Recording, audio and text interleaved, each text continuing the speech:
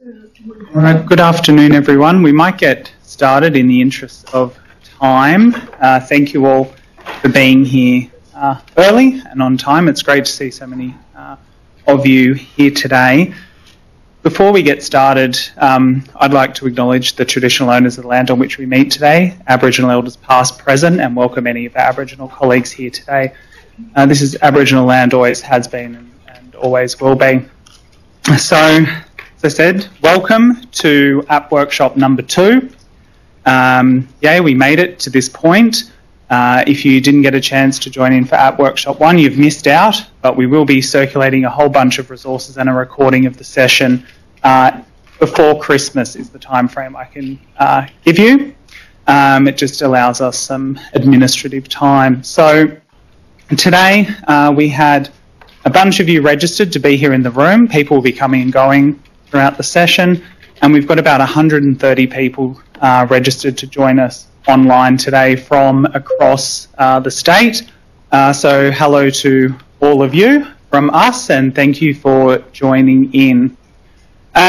So just some of the housekeeping. If there is a fire alarm, follow us out the exits. They're located down here and at the rear of the room, and we'll follow Damon, who works here in KPEC, out to the evacuation area. Bathrooms, if needed, are just out this door, around past the registration desk, along the hall and just up this corridor here. And we just ask anyone who has a phone just to switch those to silent. If you need to take them, please, you can use the exit at the rear of the room. So we're really excited. Today is going to be a great day. We've got a great bunch of speakers lined up. For those people online, we do have Slido available for you to put your questions through, and we will try and get to those if we have time to pose questions to our speakers, and we will take some from in the room. I asked today, if we do throw to the room for questions, that you just wait for one of our microphone runners to get to you with a microphone. That just enables the people on live stream to be able to hear the question. So that was a bit of a learning for us from last time. So the Slido details are here. Feel free in the room, I suppose, if you want to use them. But it's going to Slido and entering the event code of 3616. Pop your question in there and that will come through to us. So today's talks will finish at 5:30. We've got a fairly strict kind of agenda, full of great speakers, and at 5:30 we'll wrap up and head out to the foyer for some well-deserved snacks and some networking. So if you can, please stay around. Some of our speakers will stay, so please come and join us. But I will welcome Gianni, who co-chairs the network with me, to talk to you a little bit about the lead up to today. Hi everyone, just wanted to recap about the App Workshop series. So hopefully some of you know it's a 3-part series. Today is number 2 as part of the New South Wales Innovation Network, which is a collection of innovation and change managers from across the state. We established this series because we found that there was a common need for more support for staff across the state about apps. So we hope you're finding it really useful. Our common message, which was the same as last week, if you have an idea, definitely go back and talk to your line manager, gain support from them, and then contact one of the key professionals on the contact sheet. We'll email that to everyone on live stream. It would also be great then if you could contact myself or Dan and let us know about your idea. The aim is that we'll create a database of all the app ideas, so that we can hopefully increase collaboration and also reduce duplication of similar ideas across the state. I think it's a fantastic opportunity to network and meet new people, so hopefully everyone in the room can have a chat and you might be able to create some new ideas together. So with that, I'd like to introduce the first speaker, Ben Reid, who is the Chief Product Officer at Fusion Labs. He has many titles and many roles, and today he's representing Fusion Labs as a company that is an innovation consultancy that builds out software platforms and pilots for medium to large-scale organisations. Ben is a full-stack product manager with over 22 years' experience and 20,000 hours building and commercialising digital products, with a specialisation in mobile apps and platforms. Ben is a startup founder, angel investor and startup accelerator specialist who is well known in Sydney and has run 5 startup accelerator programs with Remarkable and Muridi. And has worked in the trenches with over 60 early stage technology startups, including health tech, disability and aged care sector. So welcome, Ben.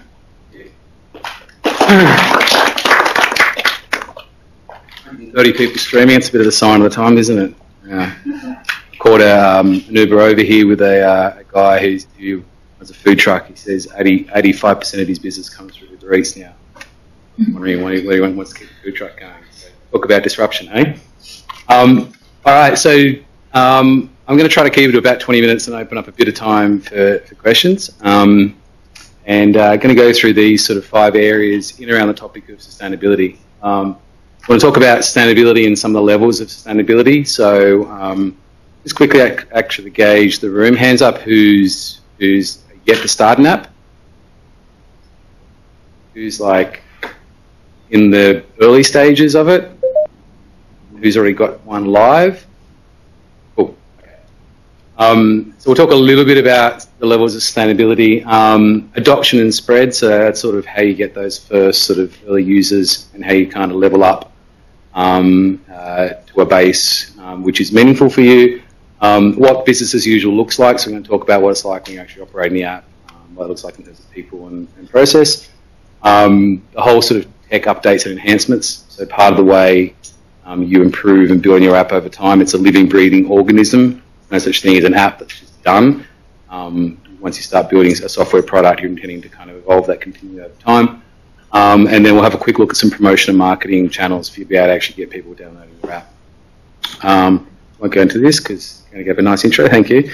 All right, so sustainability. So I talk about these 3 levels of sustainability. So level 1, as you're building an app, is survival. How do you kind of keep this app build or development going by basically covering your non-avoidable costs? So there's some base stuff you're going to need when you're starting to build the app. You're going to have to pay a developer generally, unless you are a developer.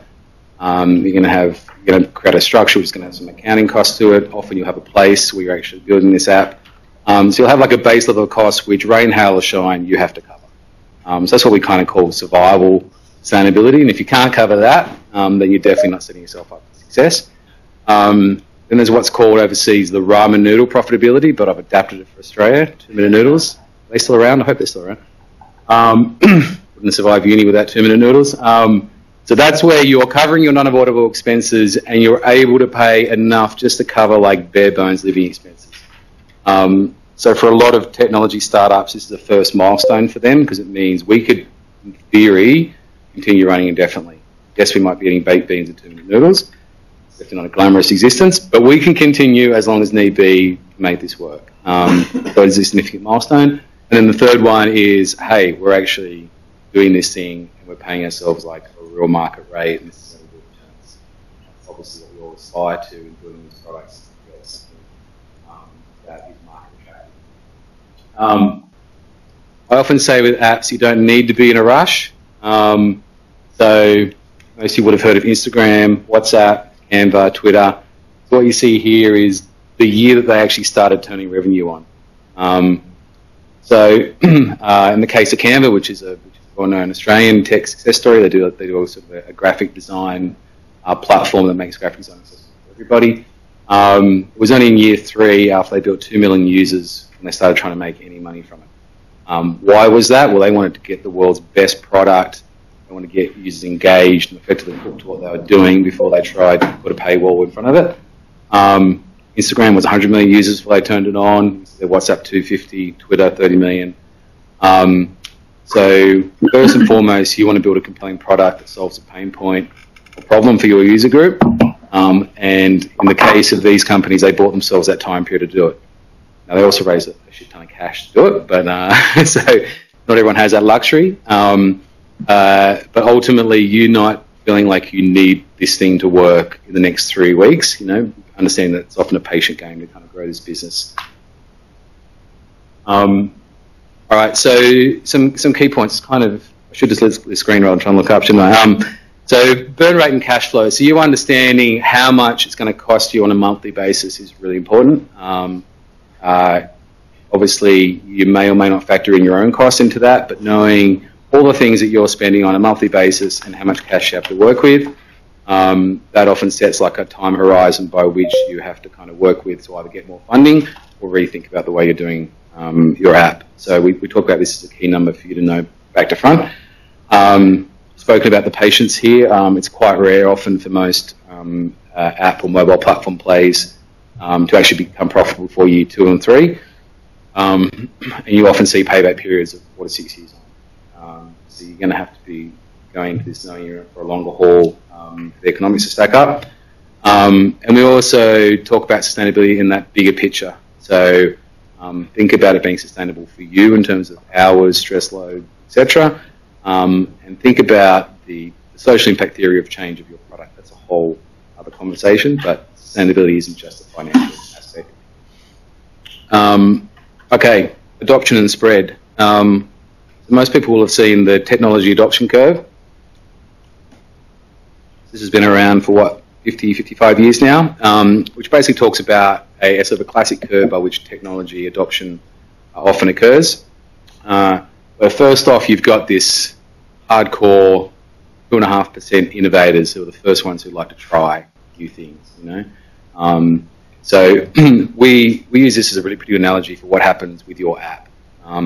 Your first job is to find out that first 2.5%. It may feel like a real tiny group initially, and it's not the group that you want to service longer term, but that's the group with which you can build a foundation for your whole product.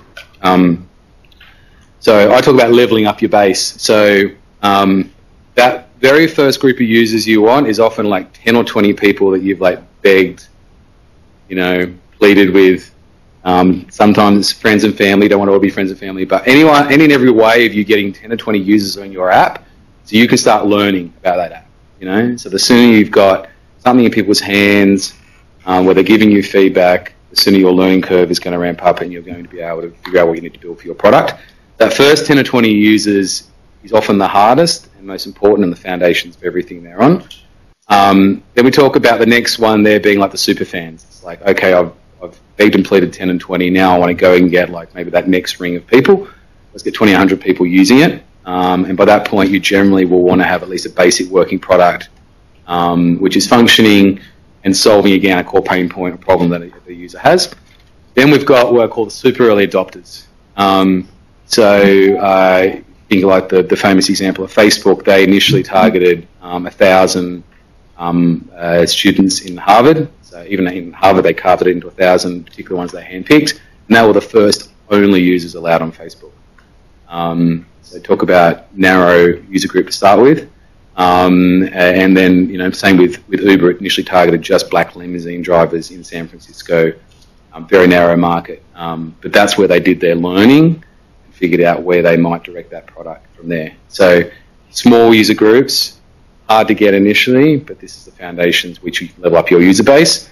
And then we get to that early adopter, which is more that 2.5% we talk about, where you've got that first, we call critical mass, but a first base that are sort of those early adopters of your product. So building in viral behaviour. So the virality gets used and abused as a term. I think you can just, you know, develop a $10 referral code and it's going to go viral. But it's very important you do think about this early on, and we think that 2 elements. One is rewards for sharing. So how do I give an incentive for every user, even early on, to tell another user about your product? So the classic cases of, you know, like the Uber $10 reward for me telling you someone else like a $10 ride. Sometimes the reward is extra capability in the product. So if anyone was an earlier user of Dropbox, you got more storage space if you told someone else about it. There are many different ways of giving you incentive. But you want to think, even if you're a strict B2B product, it's like if someone else tells another business about my product, how do I give them some reward? You know, sometimes it's often as simple as I send them a thank you card and a bottle of wine. But building that into a product level over time is really important and can help that natural sort of word of mouth to propagate.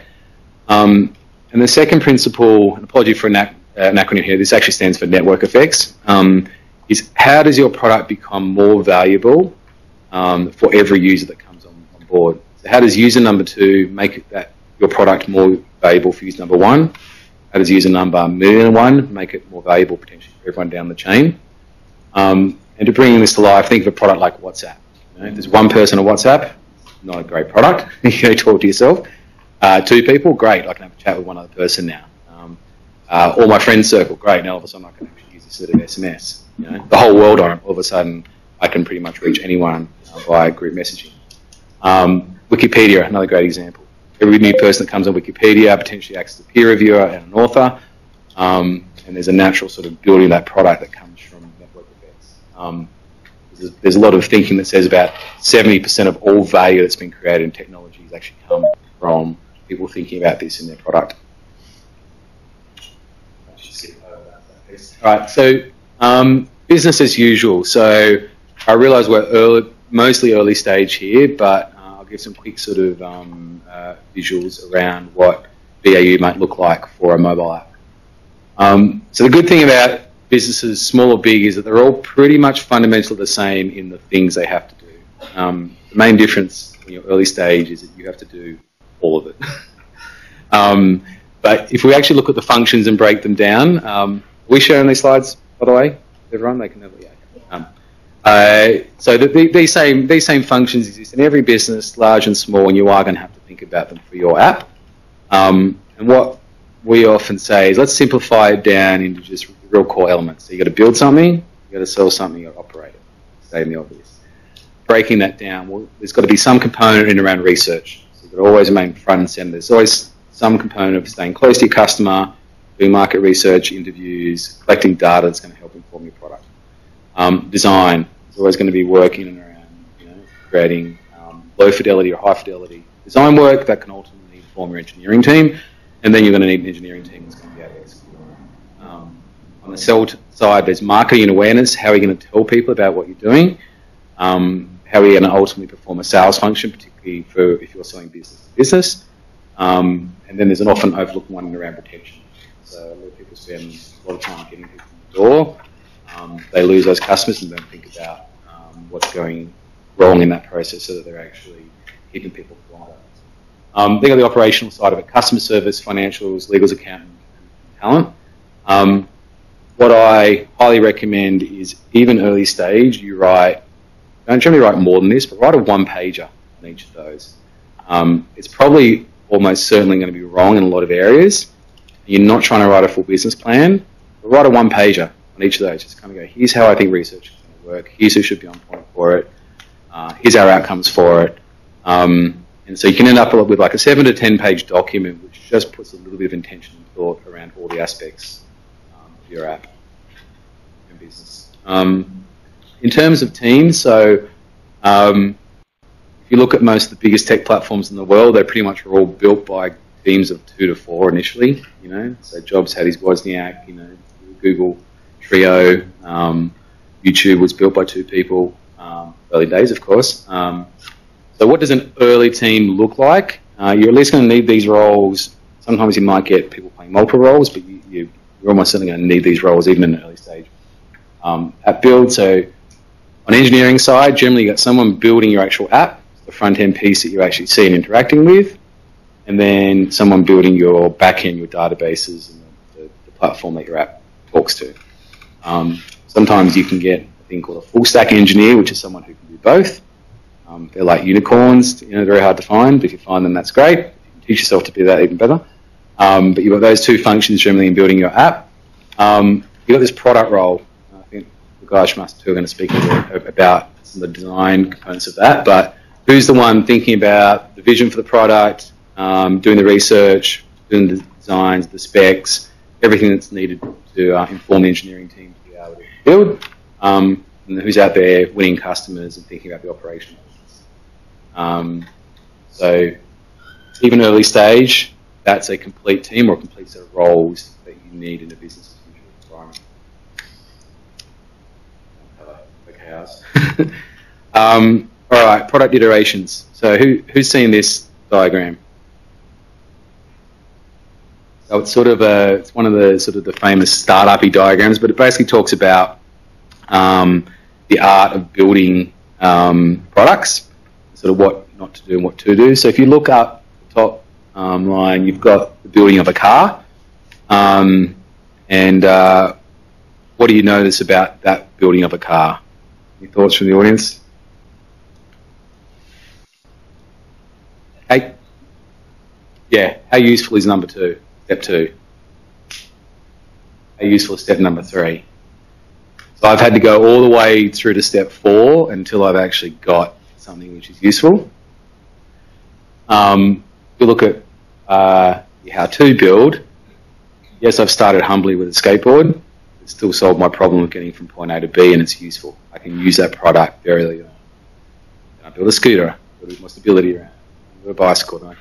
So at every step of the way with your product, you want to be building something which performs a complete function. So, and I think last week and today also going to speak a little bit more about the art of product design, but we talk about product iterations. It's like always making sure that you're putting out in front of people not half-baked things, but things that actually do something, even if it's a very small part of the overall vision you have for it. And sequencing this is really important. Might actually turn out in the process of building the skateboard and the scooter, you realise that people don't want to go point A and B, and they actually, want a food truck instead. And you cut your losses at step 2 rather than step 4. So in terms of this sort of evolving your product, so time to release is a feature. So the speed with which you actually evolve and build your product, that is actually a feature to your users. We all know great products who just have a good cadence of releasing new and exciting stuff, and that itself is a feature of the app. Performance is a feature. We've all used things that just load slow, that are clunky. People's natural ADD is so hypersensitive these days that I think the stats are now that most people will give an app about 5 seconds, maybe 10 seconds of their time before dismissing it forever. So that's the fickle nature that you're dealing with. That first load, that first experience, that punchy response times, they are important. They are important even early on. We talk about guilty till proven innocent. So this is a bit of a methodology we do with all features of apps, is to kind of say every feature is before the court of law of your team, or maybe just you. You have to argue why every one of those features should be in there. And if you can't come up with a compelling argument that at least has some data or some compelling logic with it, it needs that before it goes in. So it kind of flips that whole thinking, because the thing is we all get excited about our app and our baby and we can't think of all the things it could possibly do. And we often have the big laundry list of features. So really encourage you to have this mentality of like, this feature only goes in when it deserves to be in. I know it should be in there. My users are telling me. And it makes sure you don't waste resources on building stuff that people don't need. And then there's this whole thing around balancing what you've got versus what's new. So there's like 2 sort of product truths, unfortunate truths. One is that probably 1 in 4 things that you try is going to work, no matter how good you are. So figure out the 3 that don't and discard them as quick as possible. Even for those 1 in 4 that do work, it's probably going to take you, 3 to 4 times longer to get it right than what you thought. So you've got these 2 sort of things that just, it is the nature of it. And we're all optimists and think it's not going to be, we're going to be different this time. We've, I'll be building products for 20 years. This time I'm going to be the one who nails it every time. Still 1 in 4 things I try work, 3 in 4 don't work. If you figure out quickly what that is, and if you're going to spend time on the stuff which is working, making sure it's really good, it's amazing. And that becomes a key feature of your product. In terms of how this might look, and I didn't want to get too technical here, but so I've done a good job of keeping this not technical, haven't I? But basically, in an ideal world, you're looking at releasing things like every month and a half. If you're releasing stuff a lot more than that, you give people a little bit of like new version fatigue. I think a lot of us have familiarity with like, I don't know, Microsoft Office updating every like 2 days with some new patch. And if you're only updating like every half a year, it's too slow and you haven't probably responded quick enough. So you want to build in these sort of cadences of releasing a product, which can then map to like smaller deliverables that you give to your engineering team. So I won't cover dev sprints here. Promotion and marketing. So this is sort of how you get people using your app. So here's a sort of a classic sales funnel. diagram, which speaks to each of the things that need to happen for someone to commit to using your product. There's awareness level, you telling the world how to get in front of people and tell them what you do in the first place. How do you educate? So I'm aware of it now. How do you tell me a bit more about it? The education process might actually happen as part of the first part of opening your app. So you'll often see you open an app first time and it gives you like a little tutorial, or you get dynamic little tooltip type things popping up. But the more you can educate a user about what it is your product is and how to use it, less likely they are to dismiss it. There's a consideration phase of like, oh, this looks interesting. This might be something I actually use. This is that critical kind of, I'm preferably ready to sign. And then acquisition is when you've actually got someone through. They're actually a genuine user of your product. A lot of cases with app, someone's coming in for free. So about 95% of all app revenue is what we call freemium, which is I come in for free and then I upsell you to something once I've proven that this is valuable enough and worth your while. So hence the last purchase step. And often the funnel does look like this, where you've got to be filling a lot of people at the top, making a lot of people aware to get all the way down to a small number of purchase.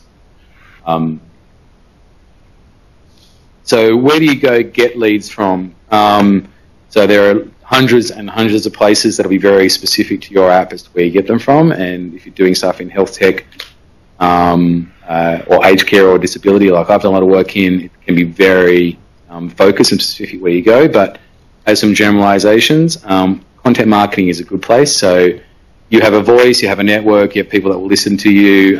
If you start writing about what you do and why this is a great thing, why there's a problem or pain point that you've solved uniquely, getting content out on LinkedIn, Medium's a great channel now. Video on YouTube works well as well. And that's content which you can build on over time and starts to get just a name for what you're doing, and it creates a bit of authority for you as well and around the product. SEO or search engine optimization is about making sure your website and everything you talk about is consistent with your product. There's plenty of techniques for you to get your page ranked high, which we won't go into. And when I say viral effects here, it's again giving incentives wherever possible for people to kind of tell the people about what you do. Then we've got paid leads. So back in the day, you used to be able to like build a page on Facebook and get an audience for it that then would keep getting engaged with the newsfeed. These days, you pretty much have to pay for all reach, by and large. The good news is that there's lots of tools for you to spend little bits amount of money on these platforms, see if they're working. When you find something that works, and amplify it up. So Facebook ad, LinkedIn ads, they also have like install now capability as well. So you can put an ad which says, "Hey, try my my wellness app." Install now button, and the person can go straight from the app store from their Facebook feed. So you kind of circumvent any in between steps, which is good. YouTube ads, influencers are good as well. So often in your industry, you'll have someone who a lot of people listen to. They might have a podcast, they might have a blog, they might write regularly in certain magazines, what have you.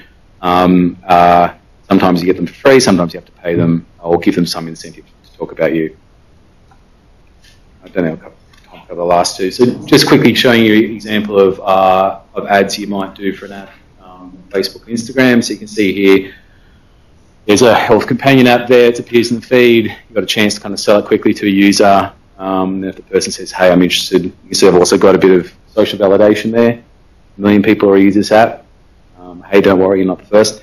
But you can click that install now. It'll click you straight to the App Store, and then people can install straight from there.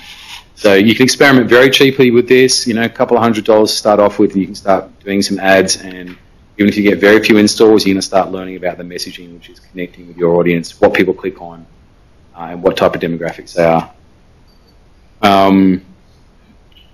Landing pages. So landing pages are a good way for you to effectively sell the proposition of your app, and again test propensity for people to actually install it, ideally if the app is there. But even before your app is live, you could put out the proposition of what the app is. You could say go to a Facebook platform and pay for people to come to this landing page, and then see how many people say, "I'm interested, I'll give you my email," or even go on a sort of a waiting list. So if you're doing that on Facebook, get people interested, a lot of people click through, you show a picture of what the app could look like and what the value prop is, and no one's interested in like registering or leaving their details, probably not a good signal that your app is going to be desirable once you go live. There's a tool called Instapage, which I recommend, where you can spin up lots and lots of these landing pages very simply, drag and drop. So as soon as you've got an image of your app and you know what the value prop of it is, you can spin up a page, pay for some traffic to get there, and then start seeing how it resonates. I wanted to give some high-level rules of thumb, which are like always wrong for an individual business, but right in aggregate. So these days, people are paying between $2 to $10 for a download. In busy metro markets, like when I was in Beijing, people are paying $20 to $50. So it depends on how busy your category in your city is you're trying to get users, but that's a broad rule of thumb. App retention, or the amount of people that stay on your app from like 1 to 3 is brutal. So you're actually doing well if 40% of people still care about your app after month 1. You're doing very, very well if more than 15% do after month 3. So the decay factor is really, really high. Just how many apps you have on your phone versus what you actually would use consistently. So if you do the numbers in that and just kind of figure out what the cost is per retained user or user that you've still kept after 3 months, you might be spending $10 to $50 to actually get someone who cares about what you're doing after 3 months. You just got to factor that in and kind of think, how much am I making per user, and does that stack up? Am I likely to create a viable business if those economics are the rules of thumb? All right, so this is the final slide. So I guess no one remembers more than 3 or 4 dot points from the talk, right? So I guess the first thing is build those passionate early adopters. All good things come from that first group. Don't be ashamed if you've only got 10 or 20 people or 5. All good things come from staying close to them and learning what you need to learn from an early adopter base. Optimize for speed. Figure any every way for you to be someone who builds things quickly, learns quickly, and has that as, you know, as sort of a North Star. Experiment. Keep that attitude of doesn't matter. I know 3 and 4 product ideas aren't going to work. I'm probably not, you know, statistically going to be more of a genius than anyone else on this. Let's just acknowledge that and figure out the things that do work as good as possible. And additional bonus, top 4 tip would be actually plan for success, which I know sounds stupid, but like it sort of comes down to that one-pager thing I spoke about, is plan it out as if this is going to succeed. You know, I've seen plenty of cases where people have actually got an app that really does work, and they're like, shit, now I've you know, didn't realise people would actually want to use my app, and now I've got 10,000 people and I've got no customer support, and I've got, you know, I've got me working late nights and weekends just trying to keep this this going. So plan as if it's going to succeed. You stick it long enough, you're solving a clear pain point, it probably will. Here's my contact details. Connect with me on LinkedIn, and if you've got any sort of follow-ups from this that you want to hit me up with, there's my email.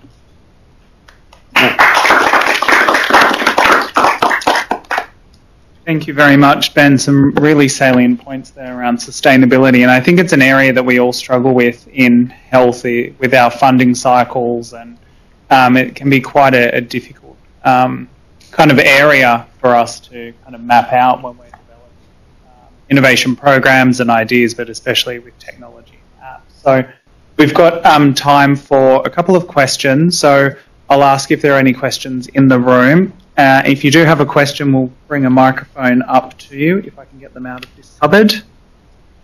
Were there any questions in the room? Yeah,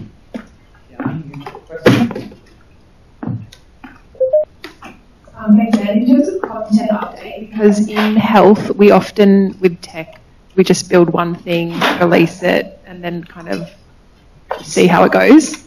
You get feedback, you do some minor changes, especially with video and graphics. We don't update them regularly. Do you have any guidelines for video updates or content updates? You mean stuff that's actually in your app? Yeah. Yeah. Yeah, so I guess depends on, you know, I had to do the depends question, but you know, it's obviously very specific to the type of business you're working on.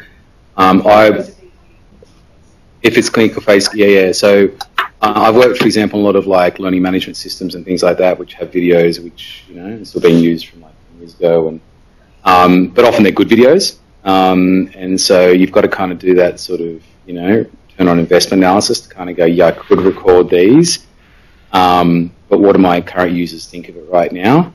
So generally your signal is again keeping close to the people using it, and if they kind of go, hey, this is still extremely valuable, it still solves the pain point, then, you know, while some of the content might look long in the tooth, think about investing money in that versus other things. It might still be worth keeping that content. The other thing I will say is that a lot of content creation costs have plummeted too, if you're really smart about it. So there's lots of agencies that will do, say, video work for more like $500 to $1,000 that used to cost $10,000 to $20,000. Well, my sister runs an agency who does it for food, but so generally you're talking freelancers, and I do have a network of people. So if that's something you're interested in, I'd have to share it. But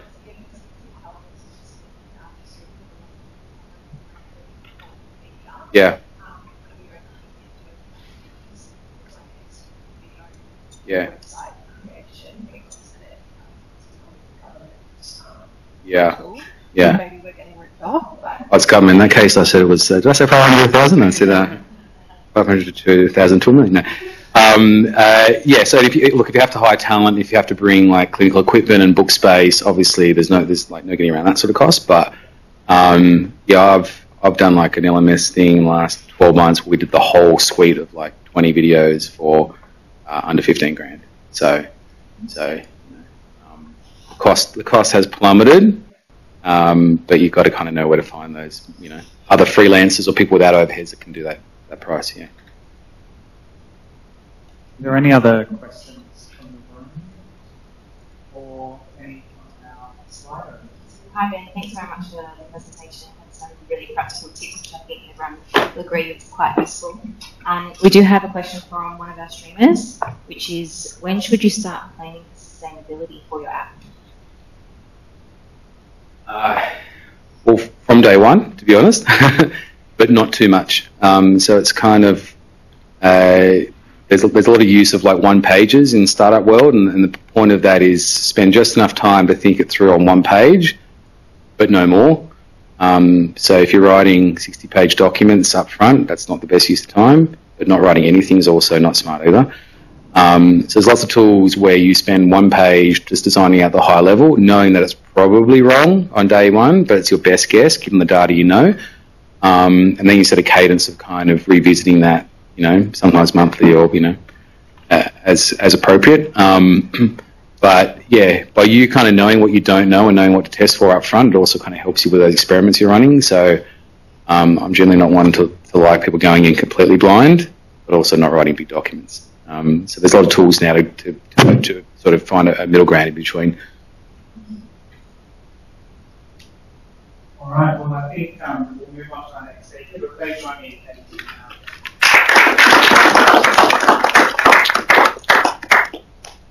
So I'd like to invite our next speaker up. Abraham Robertson comes to us from the Department of Finance Services and Innovation and works with the Policy and Innovation team there.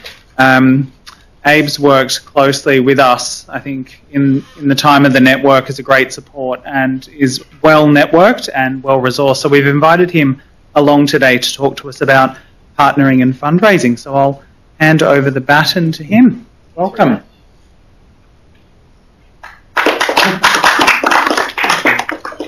Thanks very much for having me. I think it's such a great initiative from Dan, Gianni, really everyone in health to do this. And so I think from other people in New South Wales to know that you're out there trialling apps, there's a lot of support available for you. I'm going to talk to you about two really weird things from a government employee, which is fundraising and partnering. But first I kind of have to do my obligatory, like go through what we do and where we sit within New South Wales government. Basically, we're a pretty small team. We sit in the Sydney Startup Hub.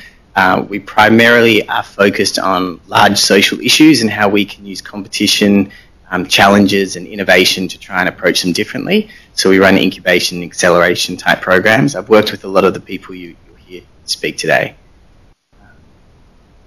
The other types of programs we run is we're looking at the CX pipeline, and I do want to mention this one just because I think it might be of interest to some of you. If you're building an application that does impact citizens in New South Wales, there's a lot of services available within government. So there's the transformation unit that sits within DFSI, so they'll build something for you.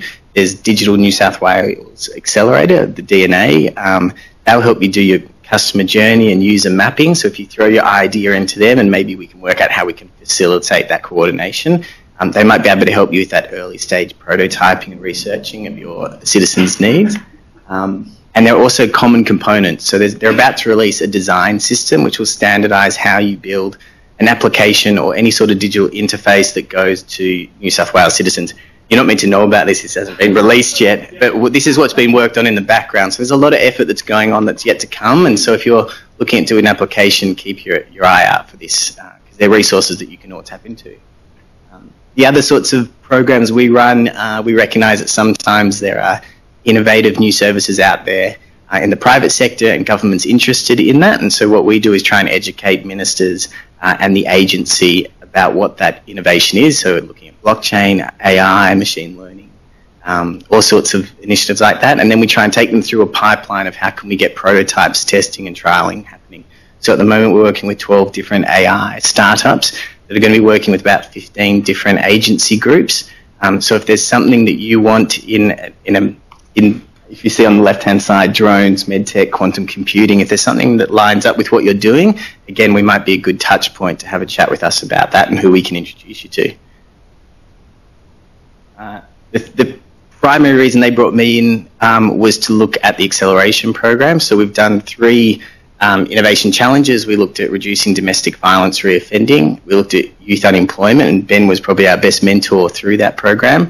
And we looked at making the city more accessible for people with disabilities. So the way we do that is we take that one big issue, then we take it to market effectively and say who's got an idea, who's got something out in the market, come and talk to us. We'll give you pretty significant upfront funding, up to $150,000, which is it's no equity, it's just a grant effectively. And then not only that, but we'll work with you for up to 16 weeks and really try and test that idea, drive it into the market, see if it's got any sort of traction. And on the back end of it, we'll act as a sort of gateway to government and help you through that procurement process to sort of facilitate that, because it can be very difficult work. I'm sure some of you all know that, being from New South Wales government, how difficult it can be to work through procurement in New South Wales, especially for innovative solutions. But we've been relatively successful, I think. We've had 24 teams go through. We've given about $2.3 million in that upfront funding. We've got $8.3 million in ongoing contracts at the moment.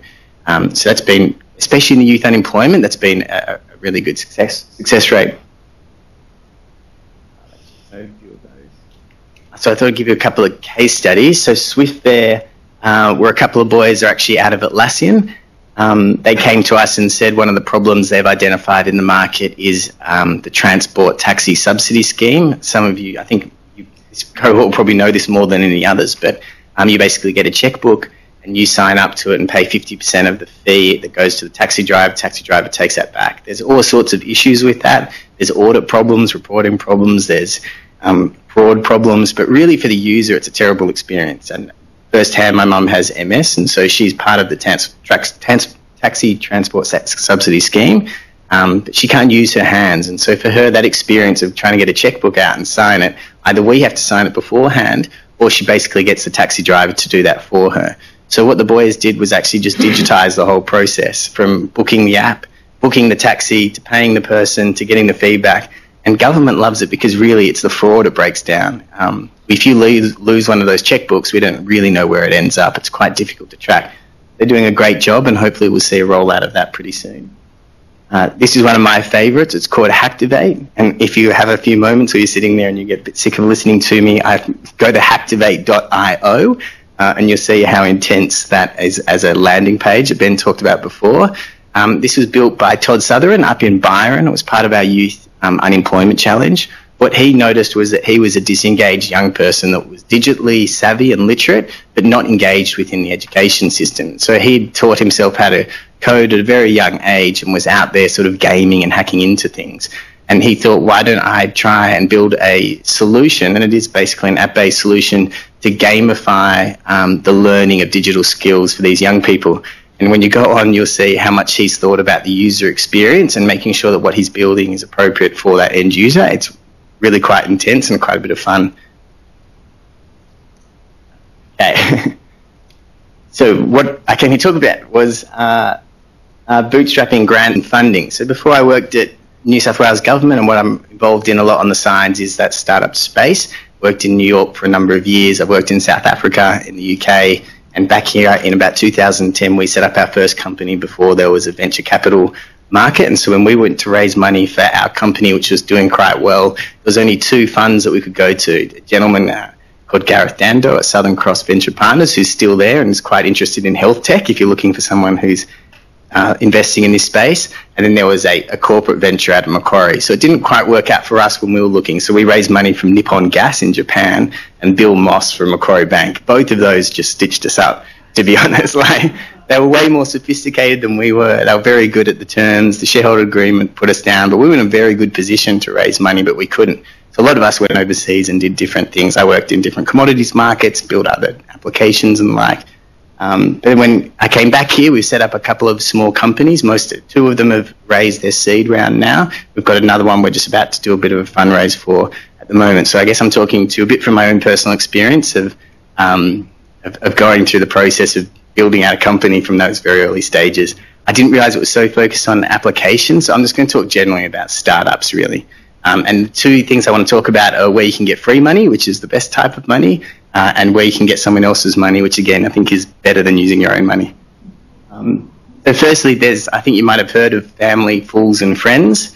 My advice on this is if you want to go to a Christmas and have people talk to you, don't take money from family. If you like your friends, don't take money from friends. And if they're fools, then they're probably not a good litmus test for what you're trying to build. So my view, personally, humbly, is don't go to family, friends and fools, but that is definitely one route. And I think also in that is you can personally fund your own startup for sure. That's the bootstrapping approach. I think there's a real litmus test when you get to capital raising. It's a great way to test, is something that I'm building somewhat feasible when someone else says, here's my hard-earned money and I can invest in it.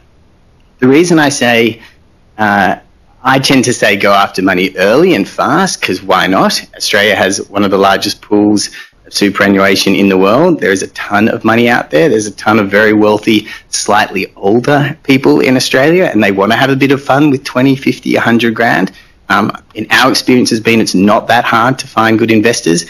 What is hard is to show that you are investable. That's the match make. That's the problem here. And to do that, it's all about traction. It's all about the people. It's all about the team. It's all about the market and what you're trying to build. So if you've got something that's investable, I suggest go talk to investors as soon as you can. It doesn't mean they're going to say yes from that day, but if you start taking them on that journey, it makes it much easier later on when you've proven yourself up a bit further to get that money from them. But a few other things, do have the R&D tax incentive. I think Australia is actually it's a great place to start a business. The R&D tax incentive is an amazing scheme. Are you guys familiar with the R&D tax incentive? So basically, if you spend $1 on research and development, you can get about 40 cents back, roughly, from the government. So that's just a rebate. It's just when you file your tax return at the end of the year, you put in an application and they feed that money back into you. That's just the government trying to incentivize. Nowhere else in the world, I think, does something like that. There's the early stage innovation. I just realised it was in front of me. There's also ESIC at a federal level. Have you guys heard of ESIC, or Early Stage Innovation Company? So this was set up probably about 2 years ago. It's a tax incentive for early stage investors. So if you invest in an early stage company and there's a test for what is an early stage company, and you're the investor, you get a 20% tax offset immediately. So if I invest $100,000, I get $20,000 tax offset, which I can push against other income streams I've got. But you also pay no CGT or no capital gains tax for the first 10 years, which is, that's a very good incentive if you're taking pretty high risk but early stage investing. Did what I say make sense to most people? I'm just trying to work out if I'm pitching that. That's right. So the ESIC you guys get.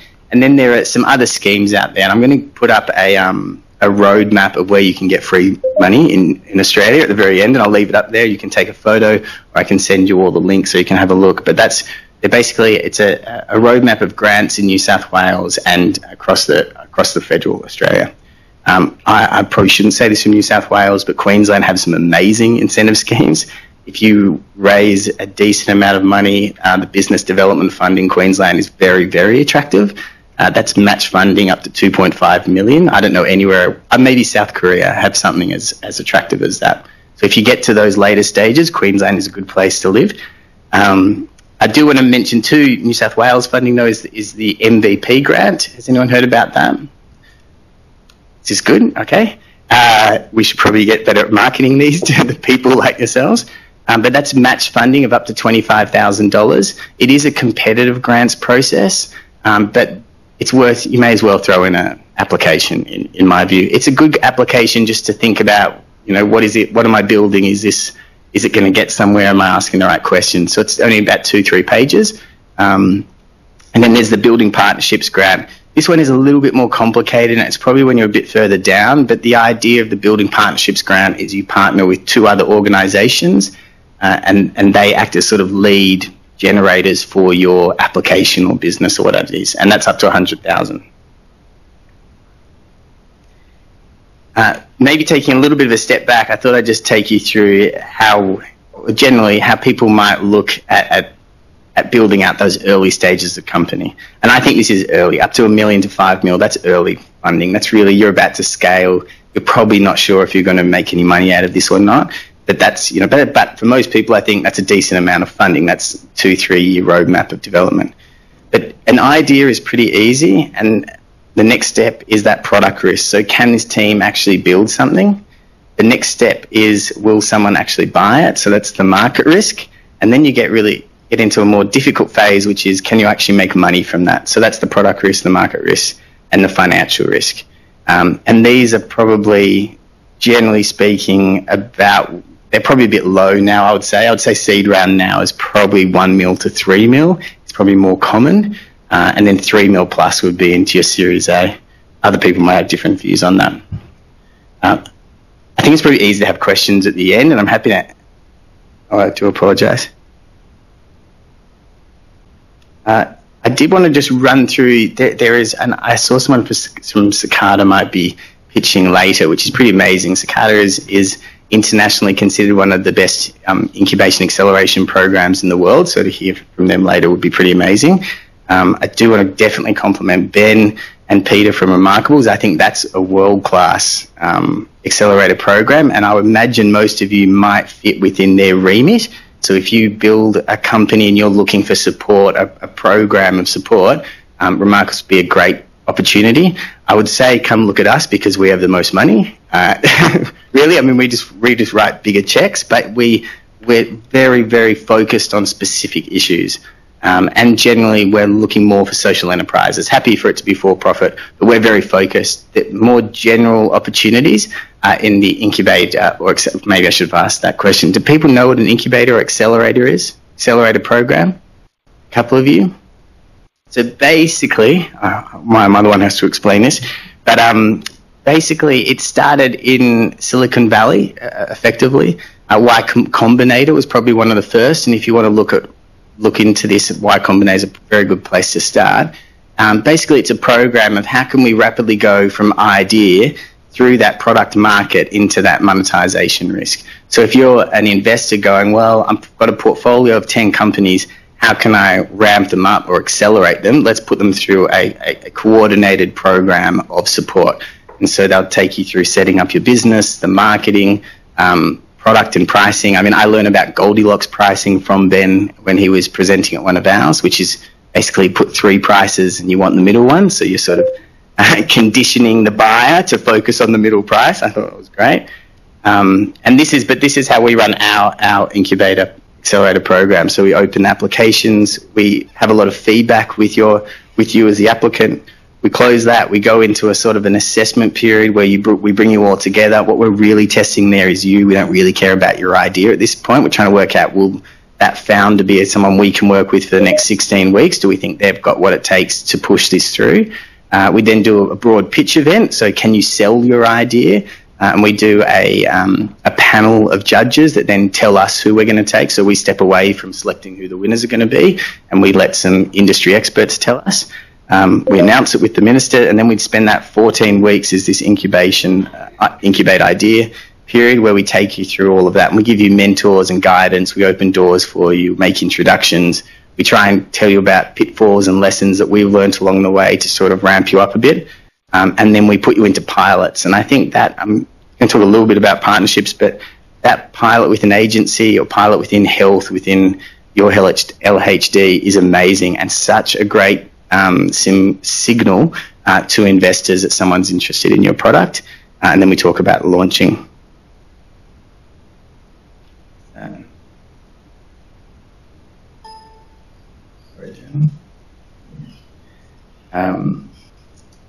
Okay, so maybe I was just throwing ideas down at this point, but I think where I normally do, I'm normally involved in the strategy for our company. So how are we setting up the governance structures? How are we setting up the company?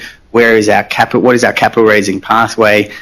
Who are our customers? Who are our investors? And how are we telling a story along the way? And then I put a lot of pressure on everyone else to show me traction. So I go to my tech team and I say, show me what you're doing. I go to our sales and marketing team. I say, tell me how many sales you've made, and talk to the CEO about, well, what other metrics can we talk about? But really, it's about product, customers, and partnerships. I think they're the three best metrics other than pure sales and volumes and users. So the product is like, how far along are you? So at the moment, Ben talked about every 1.5 months, you might want to do a new drop effectively, or you've made finish a sprint and launch a new version of the product. I can tell you that with one of our companies, we're about 3 months into the last drop of a new product, and we're all pulling our hair out because we haven't been able to tell the story to our investors about where have we been, what are we doing, why is it taking it so long. In terms of customers, it's just about growth. You just want to show that you're continuing to build and build and build. So I'm talking from the idea of capital raising, where you can do that side of it. While we haven't dropped it, our product has been very slow. Our customer base just keeps ramping up, which is causing us a problem on the product, which is a nice story to tell. And then partnerships is really, really important. So LHD supporting you, being part of the Innovation Network, I think is really important. That's a great signal. It says you've got mentorship and sort of support networks around you.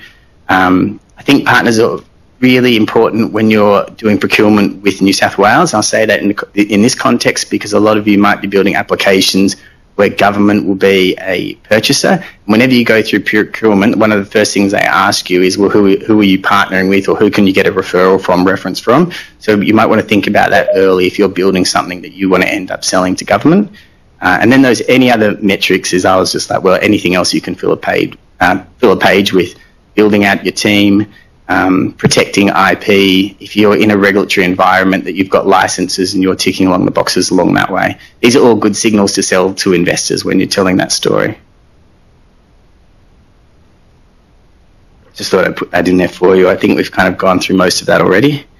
But this is the roadmap which might be of interest to you, and I'll leave it up there so you can have a look. A couple that I would just point out to you is the accelerating commercialisation, which is down here.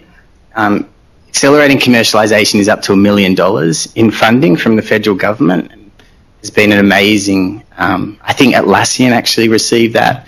Pretty sure Canva's received that.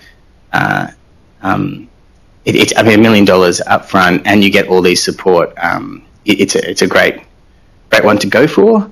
And a few others, if you are looking at international expansion, Australia does do a great job in providing support to you if you expand. I know this might be a bit far afield, but just so you know, so New South Wales Trade and Investment is there, and they will open doors for you internationally, and Austrade is really, really excellent at doing missions, making introductions. At the moment, we're using them in Singapore, Malaysia, and in Tel Aviv.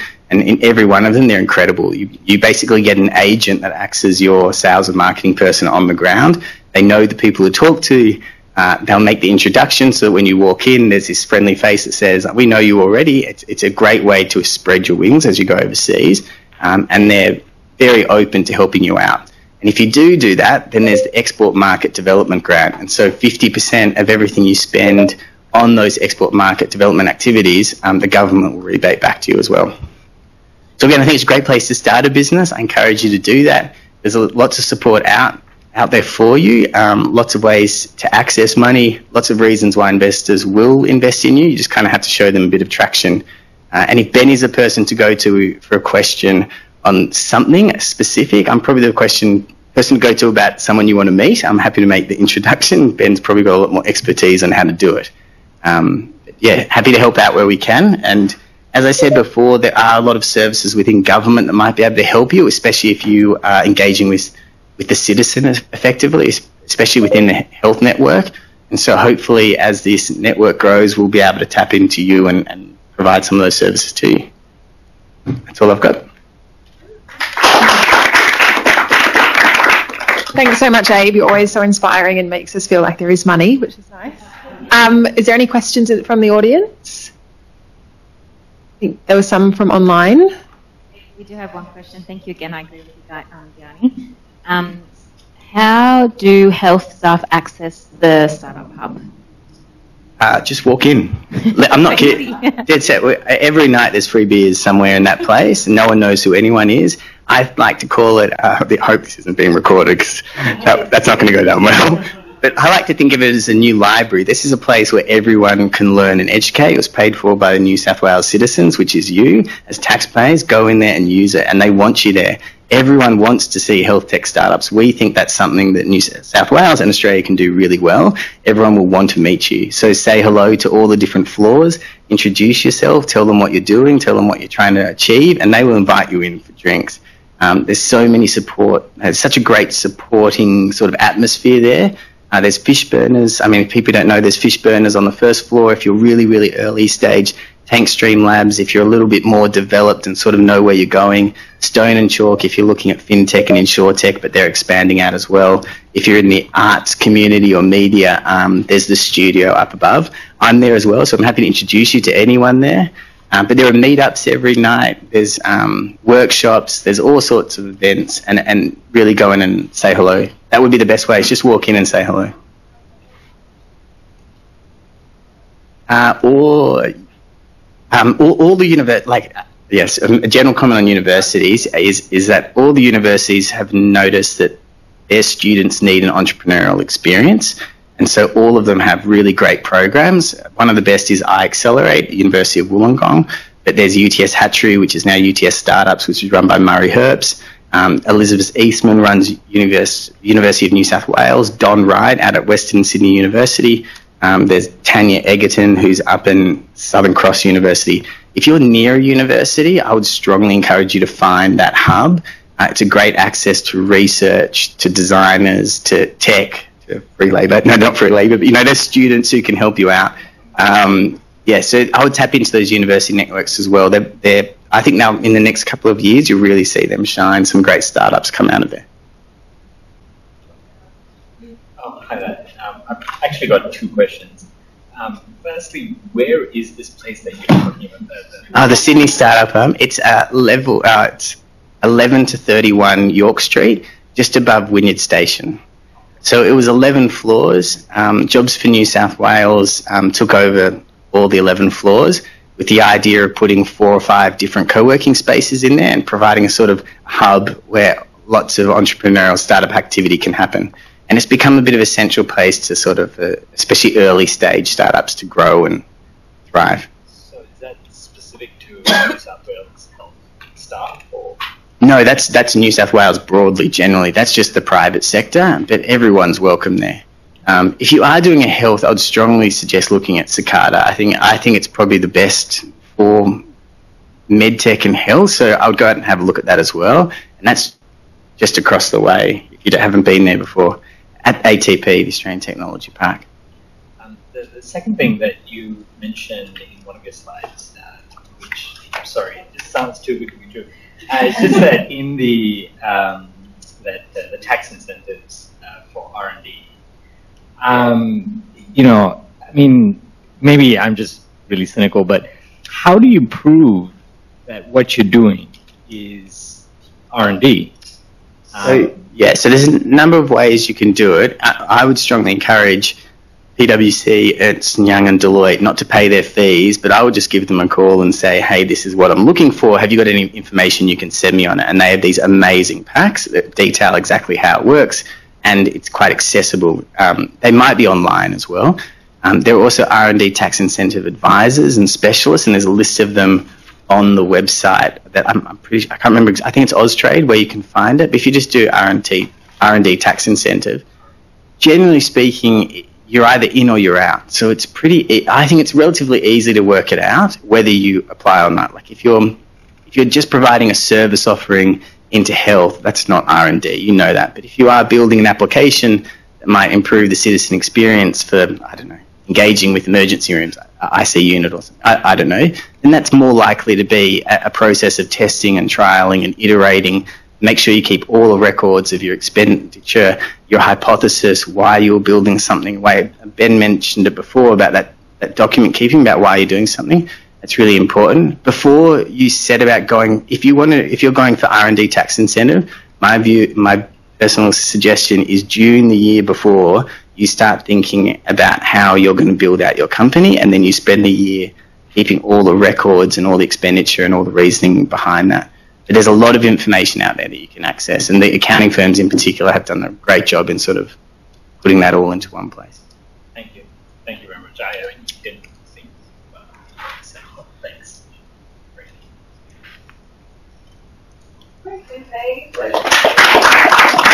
Okay, now we have our next speakers, Joel and Simon from Us2.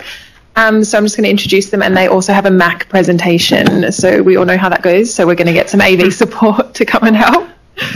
So Joel Bryden is the Managing Director at Us2 Sydney, with clients including Qantas, ABC, Google, Westpac, Network 10, Cancer Council and Caltex. Joel has worked across Sydney and London, creating products focused on design thinking and development that makes a meaningful impact on the world. Simon is a lead visual product designer at Us2. Simon joined the Australian contingency in January this year, having spent the majority of his professional career at Us2B in Sweden. His clients include Google, Sony, Hasbro, Emirates, Thales and Naver. Simon joined Us2 in 2013 after his time at Sony in Sweden, and he brings a broad range of tools and skills to the table, such as user experience and user interaction design, motion design, illustration, prototyping, 3D art, product strategy, team leadership, Unity experience and VR games experience. So thank you. Thank you very much for having us here today. Thank you for the very warm introduction as well. I'm Joel, I'm the Managing Director of Us2 Sydney.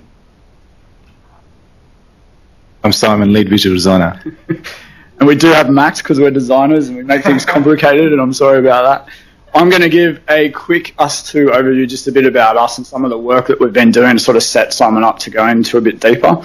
He's going to talk a bit about how we think about design and bringing product to market. When we talk about product, we're meaning websites, apps, immersive technology, whatever it might be. So this is what we're all about.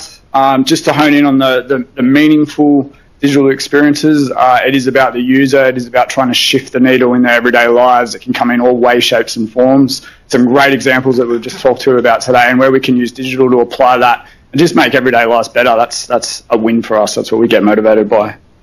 We're 4 studios across the globe. There's about 300 of us. We're the youngest of the 4 studios here in Sydney.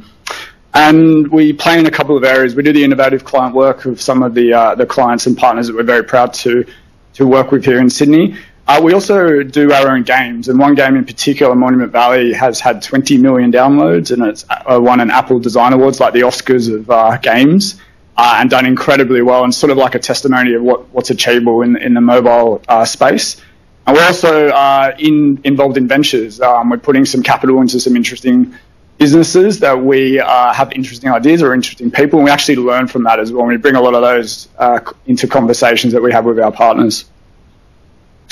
Just want to talk a little bit about some of the work that we've done. Moonnotes is a digital journaling app, and we approached some psychologists in LA who had an existing app. Because it was designed and made by psychologists, you could probably tell about the aesthetics and it needed a little bit of work. So we approached them and said, look, why don't we partner up and we take that fantastic content and then we spin out a new app, and that is then Moonnotes. And it's been really awesome. I sort of use Moonnotes. Very simple, load it up, smiley face, tracks your mood and at any current given point, and it starts to build patterns, and then there's some content that comes back that sort of gives you some insight to what those patterns are. We partnered with Alder Hey in Liverpool in the UK, and this was an app to help kids in hospitals sort of deal with some of that anxiety of a hospital visit. And it's really just a distraction, really, to sort of put it simply, where it's a augmented realities type solution. Kids go in, it sort of tells them a bit about what the experience is going to be. It also educates some of the parents at the same time. Just there's a lot of common questions about hospital visits and just trying to use a digital means to service some of those as opposed to constantly going to sort of the frontline staff there. Just the last one I'll talk to is Wayfinder. So we got some beacons, some Bluetooth beacons. They're these devices that emit a low emission type signal, and as you sort of pass them, it can trigger an event on your mobile phone. What we realised, there was a really interesting use case with these in terms of helping vision impaired people navigate more independently. And just through experimentation, we started working with the Royal London Society of the Blind. We realised we could set these beacons up, and actually blind people could more readily just navigate themselves. Now, this has gone out. This is actually split out from us too in terms of its own organisation. I got $1 million from Google.org to do that, and it's become the open-based standard in sound-based wayfinding. So really stoked on that one. Just to talk some of the, I suppose, the philosophies we think about when we build apps or websites or whatever it might be, and some of these Ben actually touched on, so that's good to hear. We're all talking the same language, but it is around delivering value early and often. It's thinking about what is that minimum set of features or the minimum viable product, and getting that out there. You're not going to realise any benefits from something that's still just in development. So it's about thinking about what that minimum set is, getting it out there, learning from that, and then iterating over time from the app or website or what it might be. Just working as one team, it's like a philosophy that we use when we work with partners. Like, the product doesn't know certain people involved. It's really about coming together and creating strong dynamics as a group. When we work with partners, we're bringing digital expertise to the table, but we rely on the subject matter expertise that comes from them, and that bridges a really good union. And lastly, just being curious and always have that learning mindset. Like, it is fine not to know the answers as you set out upon this, but you use the process to start to uncover it, and have faith in the process and the experimentation, and to start to realise some of those answers in time as you start to go. And that's totally fine. And to keep that curiosity up, and not to sort of rest on laurels thinking that you know all the right answers, because it changes so rapidly. It's always important to keep that up as we go throughout. I'll hand over to Simon. Hey, thanks, Gianni. Thanks, Joel. I just wanted to talk a bit about digital product design, which is what we do at Us Too. It's a bit of a black box for some. Some of these pieces Abe and Ben have already touched upon as well. So, but I just wanted to break it down a little bit, a bit of an overview of what it takes to actually make something. And I've broken it down into 11, what I call 11 steps for designing great digital products. So number one is start with a mission. You're going to try and create that value proposition. You need to be really clear about what that is, because it needs to be something that's going to create value for the users or patients in the medical case, and it needs to be something that's going to create value for the business or whatever cause you're out to, or problem you're out to solve. And ideally, it's a differentiator, so bringing something to the market that's new, that's innovative, and isn't just the same as everything else. And it's so important, we believe, because it's going to be that North Star. It's going to be that thing that the product is trying to achieve, and something that's going to navigate all decisions and efforts throughout the journey. So with each step, I'm just going to bring up an example as well. If you take Wayfinder, one of our own products, which is now its own company and its own standard, their mission is clearly stated on the landing page. It's amazing how many companies or products get this part wrong. You land on the landing page and you're not entirely sure what this thing is supposed to be doing. And we believe it's so important because the mission will inform every service product, brand, and design decision throughout the project lifecycle. So craft it carefully. Align using values, we believe, is very important, and it has to be right because it's going to be what the service and the product believe in. It's going to be true to the business and the cause, its customers and its people. So those are certain things you need to understand quite well. And these values are not just fluffy things that people talk about and the team tries to focus on. They're guiding principles. They're going to inform how the brand looks and behaves, how we talk about the product, how we market the product, and also the most important features, for example, that need to go into it. And shared ownership is super important about creating those values, because it's going to be the team that then talks about them. So it's really important to facilitate that autonomy at scale. Back to Wayfinder again, they created the open standard, and their values are very clearly stated on that landing page. So because it is an open standard, everyone can work with it. They want it to scale, so the values that there are front and center on that standard is just a testament to how they help align teams and create direction for autonomy and scale. Number 3, team culture matters. Culture is different in every organisation, obviously, but making it a culture that everyone can feel something that they belong to and can influence is extremely important. So identifying the best ways of working for exactly those people and being collaborative in how you create those. Making sure you've got the right team makeup and accountability is assigned, and that is something that we like to expose through conversation, not at all in like a hierarchical way. And aligning on expectations, okay, so we know that I can count on this person for this and count on that person for that. Calling out all the expectations and jobs that you think need to be done so that nothing falls between the chairs. And of course, transparency is super important because you want everyone to become an expert at the end of the day. Of course, everyone's unique knowledge and learnings are precious. Knowledge is power if you want to use that one, but it's not like anyone is going to use that against people or exploit everyone. So sometimes that culture is really hard to break down in different organisations. So we use exercises to try and remove that hierarchy and make sure that the information is available. So we do, like I said, we do use a lot of team alignment exercises, and this is something that will have to be revisited often with clients. But we want to make sure we know who our the core team is and whoever the peripheral team is for support, and then everyone gets to weigh in on what they expect from each part of the team. Because we believe at the end of the day that sharing and setting expectations and aligning on individual accountability ensures better collaboration. Number 4, creating an opportunities backlog is always something to maintain. So there's a lot of product ideas that are floating around. Most projects start with a single idea, and then a lot of other people weigh in, and those ideas change over time. So it's always worth assessing those and how important they are and which ones you should focus on. So one way is what makes your product unique. Like I said before, bringing differentiator into the market. And another lens could be looking at every idea and thinking which is core, which ideas do we absolutely have to have in this in order for it to work. Which you could say signature or branded, so which ones are those differentiators, and then there's also nice to have. So looking at the older play product backlog, this is probably only one iteration of it. It's so important to get all the ideas up on the board. You can have a physical board, you can have a digital board. There's tons of different tools. It depends on how your team is distributed. But get everything visible like that just encourages that culture of transparency. It creates opportunities for people to see where ideas are overlapping, and it inspires creativity. Number 5, product character and style is extremely important. It's the branding part. It's probably the area that a lot of people are very familiar with.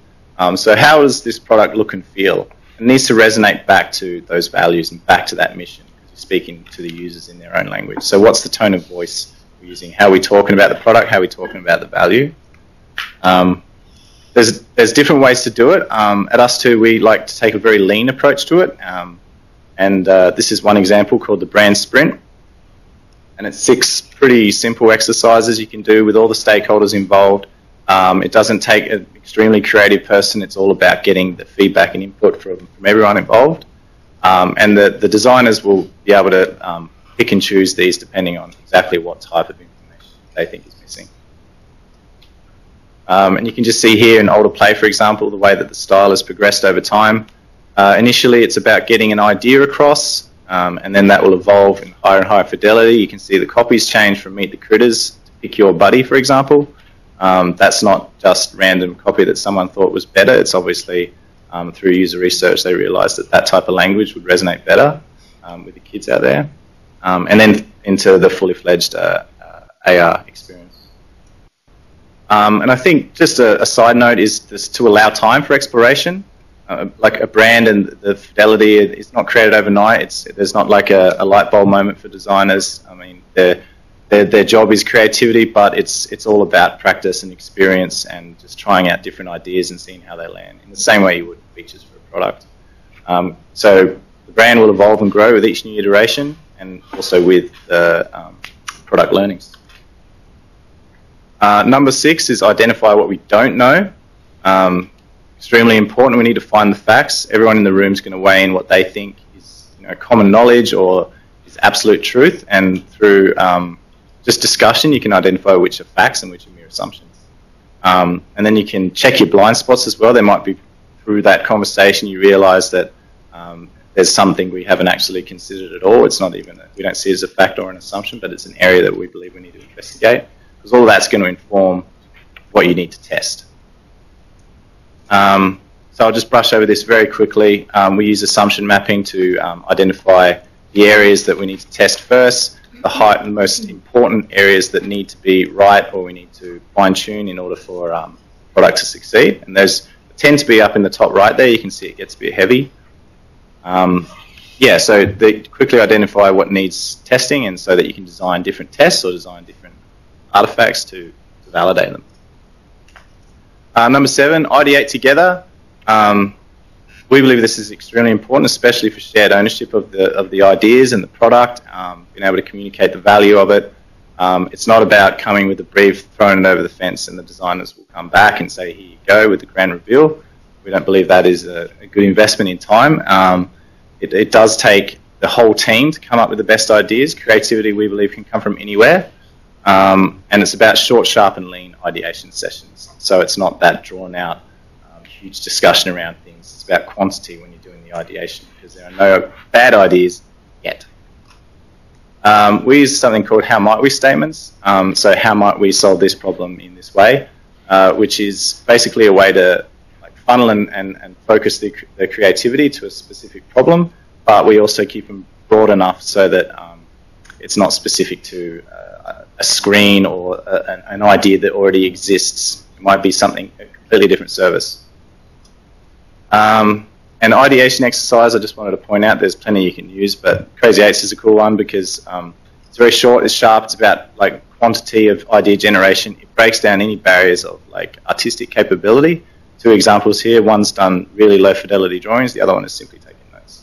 It's about communicating those ideas so that in the room you can have that discussion. No bad ideas yet, as I said. So we believe in using inclusive ideation methods that will break down comfort and capability barriers for maximum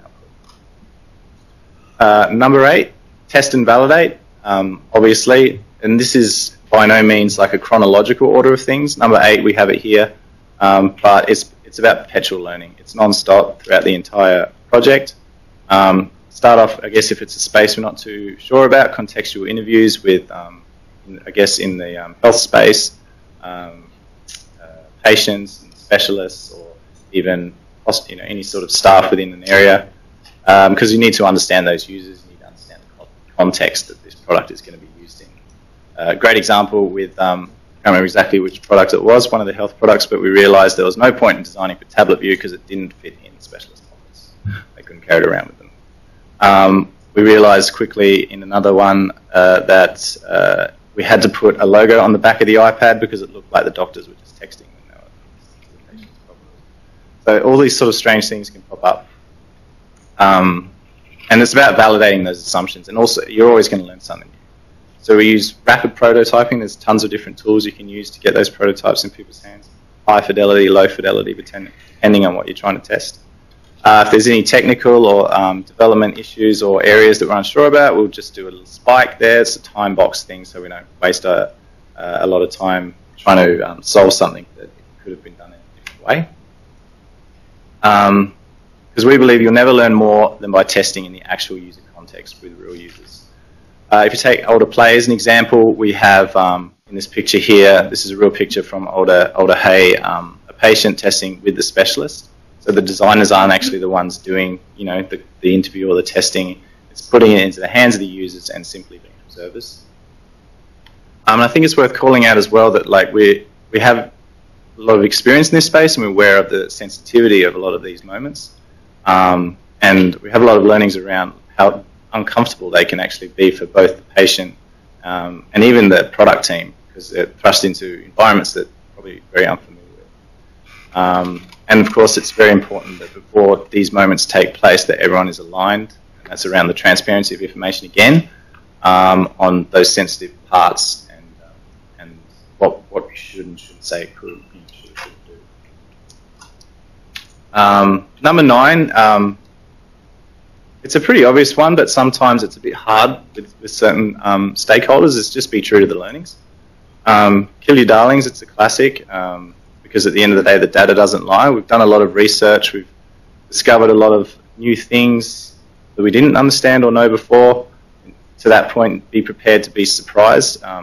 From some of the projects we've worked on, we've learnt that the problem we're solving for was not the most important problem we should solve for. So I guess speaking to the startup culture, there's always the opportunity to pivot and change the value prop based on what you learn.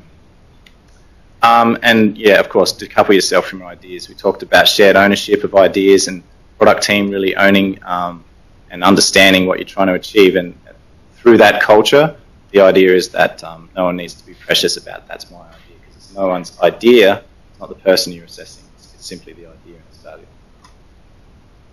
We talked about value assumptions mapping before, and so you need to be able to synthesize that data in different ways to understand whether or not those important assumptions are actually true. So getting those insights, that verbatim and all those observations, and aligning and discussing on them. And then like identifying the next steps. So if it's that important that we get it right, if it's false, then we need to do another iteration. Get it right. If it's false and we don't need it, then we toss it. It's true. Number 10. It's only 2 more. Thanks for bearing with me.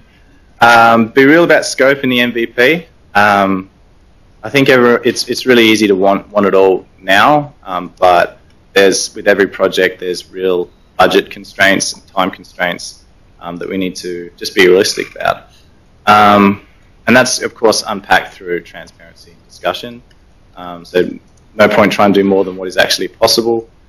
Define that minimum viable product, which I'll show in a second. And it's about bang for the buck. So there might be some product ideas that actually enable other ones, and being able to understand and align on where that bang for the buck is important.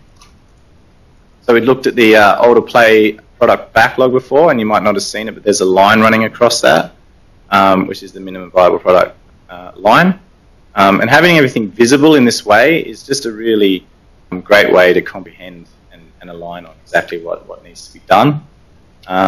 As you can see, it's not at all by any means the bulk of the ideas, but these are the ideas that absolutely have to go into that product for it to work. Last but not least, measure success and improve. Often this is overlooked because a product needs to launch, not land at the end of the day.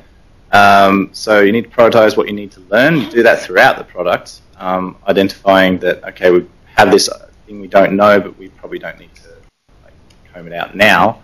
It's about getting that in people's hands, and that's probably the only way to learn it. Qualitative and quantitative data.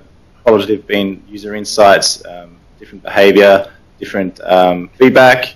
Quantitative, you might send out surveys, different analytics on how the product is working and how people are using it. And then you've got to analyze that data again and reprioritize. And I think the biggest point here is just to allow the product improvement. Sometimes it's something that everyone really, really wants to do, but at the end of the day, there might be just a very short-term vision, a bit like Australian politics, that we just need to get it there, and then we'll be okay.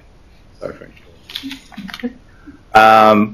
But yeah, and so identifying those success metrics and prioritizing them is something you'll do with the PO, I guess, in particular, or the client very closely. But of course, the whole team should input on that. A very good PO will know how to do this intuitively and be able to sort of set it up and put it in the backlog, etc. So it's about identifying metrics for success that reflect product impact, and then you prioritize the backlog accordingly. So that was a lot to take in, but I guess if you were to break it down to 3 key takeaways, similar to what Abe and Ben have said, teams transparency and shared ownership is extremely important. Test and learn in small increments, always improving, and be delivery focused. and realistic with product scope. So we're Us Too. Thanks for having us. That's my email if you want to hit me with any more questions, and I'll be hanging out after this. So thanks.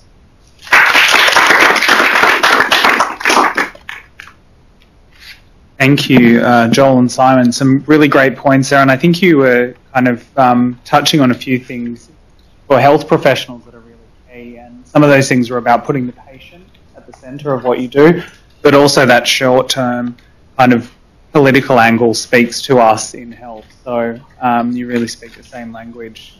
So I'll throw to our audience for questions. Were there any questions from the group here today? How about from online? Thank you, Joel. I really enjoyed your presentation. It was so evident to me about that strong sense that came through, despite the fact that there are different roles in the I guess, idea to the product that you deliver. And a question that comes from that, from the streamers, is what are some ways you build team culture at Us Too? Well, we start every product and every project with a kickoff, where everyone's in the same room. We get as many stakeholders as we can into that, and it's about pure alignment. We have a robust process and different icebreakers, basically. That's how we like to start the projects initially. The other one is co-location. Being in the same room is extremely important for just that like casual collaboration. Celebrating success, we of course like to have a good time at the end of the day, so we have a good social aspect to things. And I think, yeah, primarily, I guess the thing that resonates throughout is that sense of shared ownership. So a lot of the time when we work with freelance developers or engineers, they're really shocked when they're invited into creative and ideation moments, usually used to getting some specs and just like nutting it out. But like I said before, we believe that creativity can come from anywhere, and it often does. So yeah, I think it's at the end of the day, that sense of shared ownership is the most important.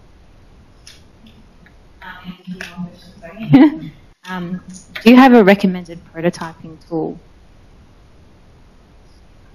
Yeah, that would be Envision, without a doubt. It's a great design tool for many reasons, but in terms of like shooting prototypes out quickly and iterating them actually in real time in testing environments between testing sessions is pretty hard to beat.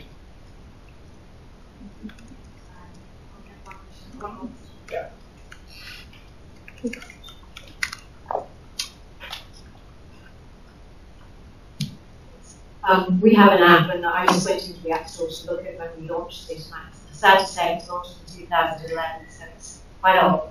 It's in the diabetes space, and it's something that's used in day-to-day management of diabetes. We obviously have updated it from content point of view, but when we go into it, it doesn't have the sort of features that perhaps an app that you provide today has. Have you done any work where you've looked at some of the old health apps and sort of brought them into the sort of more test states?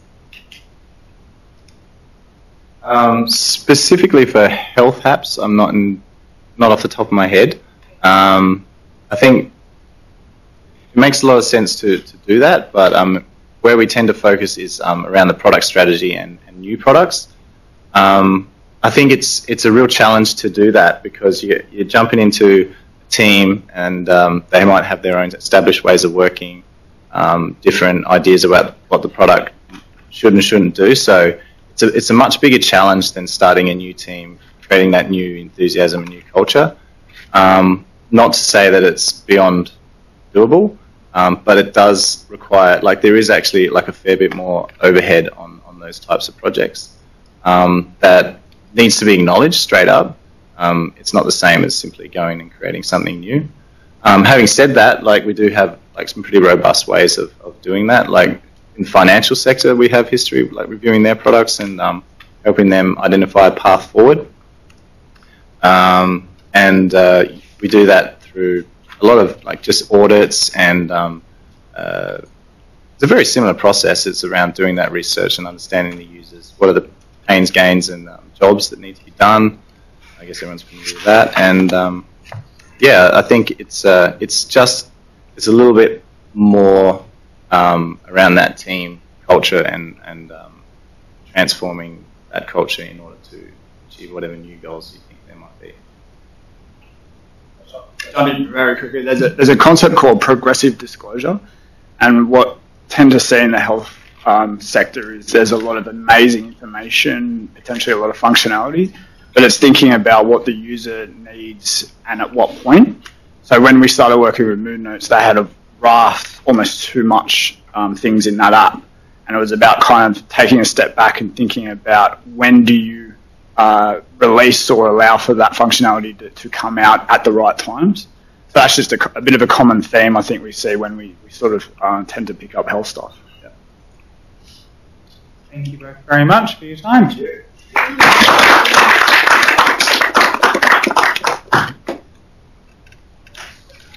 Okay, just while I'm sorting out the tech here, I think I'll pop back up on the screen. I'd like to welcome our second last speaker for the day. Is Ben Wright, the Chief Innovation Officer for Cicada Innovations. Looks like I've completely broken the system here, but buys me a bit of time for the introduction. So Ben is the Chief Innovation Officer and Head of Investment Strategy at deep technology incubator Cicada Innovations. And Cicada focuses on commercialising science-based innovation, has been doing so alongside its university stakeholders for 18 years, resulting in 14 exits or business sales. The most recent of which was a $330 million sale of a biomaterials company to Allergen. And Ben is also the director of the New South Wales Health-Funded Medical Device Commercialisation Training Program, a program designed to improve commercialisation capability in clinicians and medtech researchers. Graduates have raised $41 million to commercialise their technologies over the past 4 years. So please join me in welcoming Ben.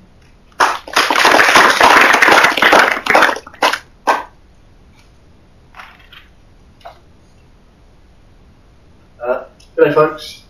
Hope this afternoon has been informative for you. What I'm going to talk about for the next short little while is commercialisation. And often commercialisation is thought of as a dirty word in the health system. Right? Because you want to deliver better healthcare, you don't necessarily want to make a lot of money out of it. The reality, however, is that commercialisation is an enabler. The only way that you can sustain a product that delivers value to a customer is if somebody is willing to pay for it at some point. Like, you need to be able to make money out of it. And so rather than focusing on app development itself, this chat is going to be about commercialisation and what are some of the factors that you need to consider when you're commercialising technology. Number one is about impact. It doesn't matter what your technology is.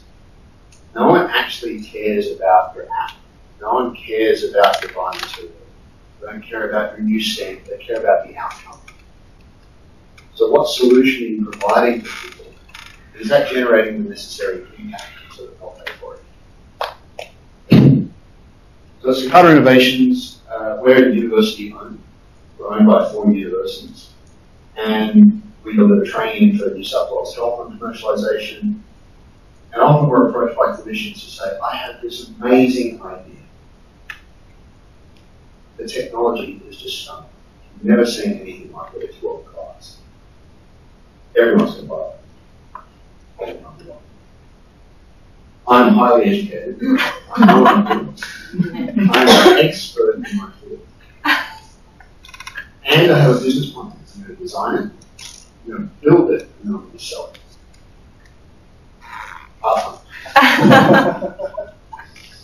And so my question here is, what can go wrong? What are the considerations in a scenario like this? Commercialisation is really hard. I can't say that. Commercialisation is really hard work. The people that are involved in early stage commercialisation put their blood, sweat and tears into their idea and making that a reality so they can get it. But the the reality is that 97% of startups fail. Let that sink in. It's a big number. And they fail for three primary reasons. The largest of which is the market doesn't want what you've got. So you're building the wrong product. I'm pretty sure this was addressed in the last session. But essentially, you're not meeting the market need. Which means that you haven't gone out and asked customers exactly what they want. So understanding who your users, choosers, payers, influencers, and blockers are in the health system. And you'll be exposed to all of them. Often in a consumer product, they're the same person, or one or two individuals. Within health services, we've got patients, their families, GPs as the first point of contact, hospital administrators, clinical specialists, health insurers, government, regulators. There are a lot of parties who have a stake in this. You need to be able to understand where the value is being delivered. The second reason startups fail is they run out of cash. So they exsanguinate, right? They leave themselves dry. That's because the funding landscape in Australia for medtech is quite small. Limited funding pool. And it's because people waste a lot of money learning how to be an entrepreneur. First startup normally fails. And it fails because you're developing new skill sets on somebody else's. And the third reason, and it's really the central reason that startup businesses fail, is they don't have the right team. They don't have the right team today. You may need a different team in 3 years' time. It's the team today that matters. Because with the right team, you can go out and address the market shortages to understand the market need and do all of that exploration and customer discovery. With the right team, you can go out and find capital. And you can develop that product from an idea into something good. But you need to identify your customers. You need to get really close to them. I mean, you need to understand what product needs they work. What time they get up, what sporting teams they follow, what they eat for breakfast. The better you know your customer, the easier it is to serve that customer and solve a problem for them. It's also easier to find that customer. So it makes it a lot cheaper to access. So your channels to market and your marketing activities have reduced costs to understand who your customer really is. So coming back to the concept of users, choosers, and payers, identifying who is the economic buyer of that technology and who influences its use.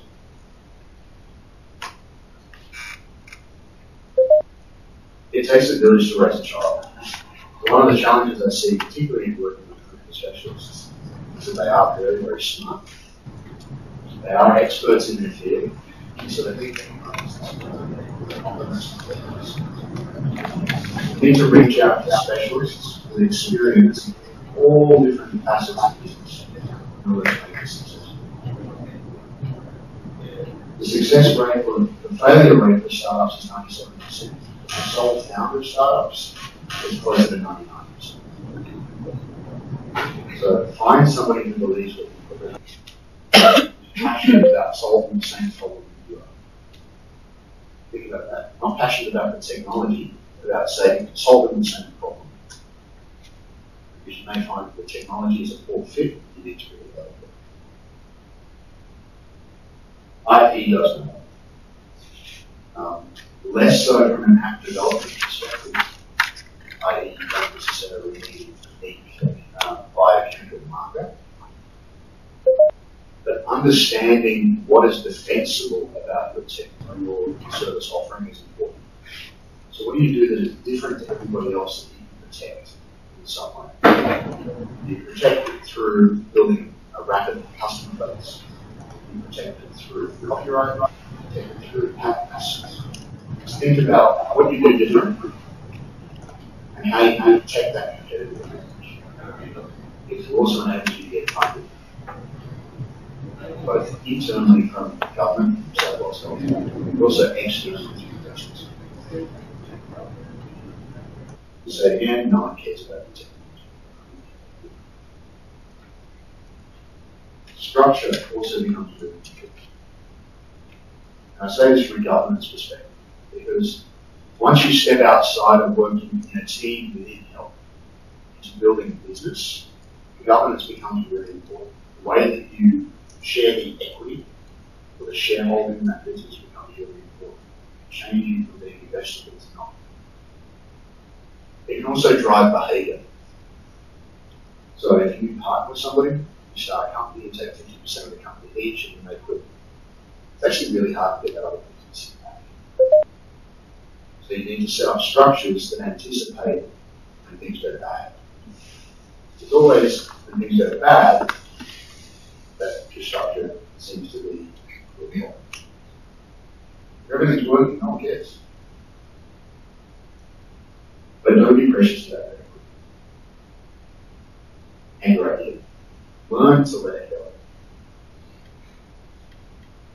Because it takes a village to raise a child, you need to be able to bring other people in and way you can incentivize them to provide them with the good. But make sure you sign a prenup. Again, coming back to the structural type stuff. Because what you're entering into is a marriage. Whether you're doing it internally or whether you're signing up to the development company to help you build that product, you need to sign a contract with a shareholders agreement or a contract with the app developer. And it protects you when things go bad. You're an expert, but not necessarily in business. So, particularly for clinical specialists that spend 20 years, 30 years learning how to deliver better healthcare, not how to run businesses. So when it takes a village, you should go out and find a village that have run businesses before and listen to them. Because the contract is to expect somebody who's been working 30 years in business to go and without conflicts. No one expects that. Yet often the reverse is an expectation. I think it's not unrealistic expectation. So beware the wolf. Medical practitioners are one of the most ripped off groups by consultants. So do your due diligence on the people who choose to work. There are a raft of consultants out there that will happily take your money based on a promised product that you're going but they've never actually done that. So do your due diligence, go and talk to people that you've worked with before, actually do a proper reference check. Ask what happened with that consultant when things went bad. Everyone's happy to talk about sunshines and rainbows, but what happens when things go bad? How do those individuals behave? It may be your role, but it ain't your role. So you might have a really great idea, but by the time you've got other stakeholders involved, whether it's the Department of Hospital, the local health district, New South Wales Health, investors, you've got clinicians helping you, you don't own it. It's a shared experience. So again, don't be precious about your idea. Learn to listen to other people. You're out there trying to achieve impact, deliver value. It may not be through the way that you set out.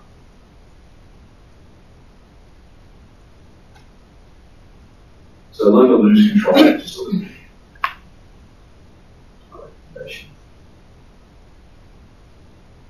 Once you start a business, it's an obvious relationship.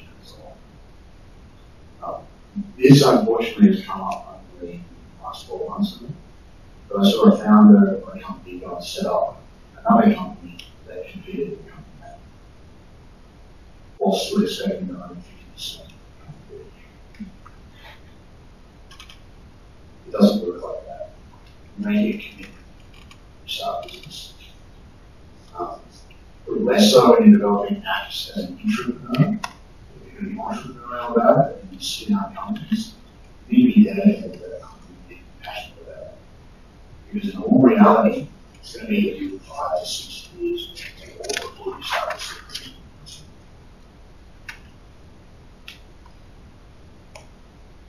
And lastly, learn to be an explorer. So ask lots of questions. Everything that you set out with at the start is an assumption. Until you've tested that assumption and validated it, it's really a guess.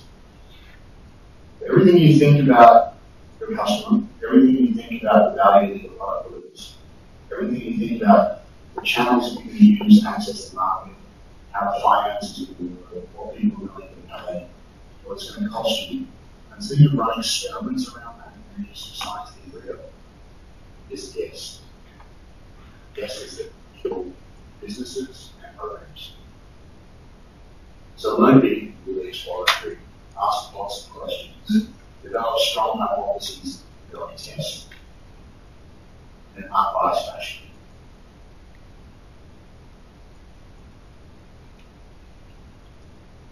It's kind of the end of the sermon on considerations for commercialization. Do we have any questions? Thank you, Ben. I think we'll start by thanking you for that great talk. Were there any questions in the room? And I appreciate those on live stream. We're having a little bit of difficulty hearing at the end of that presentation, so we will make sure that we are speaking right up into the microphone. So was there anything in the room anyone wanted to pose to Ben?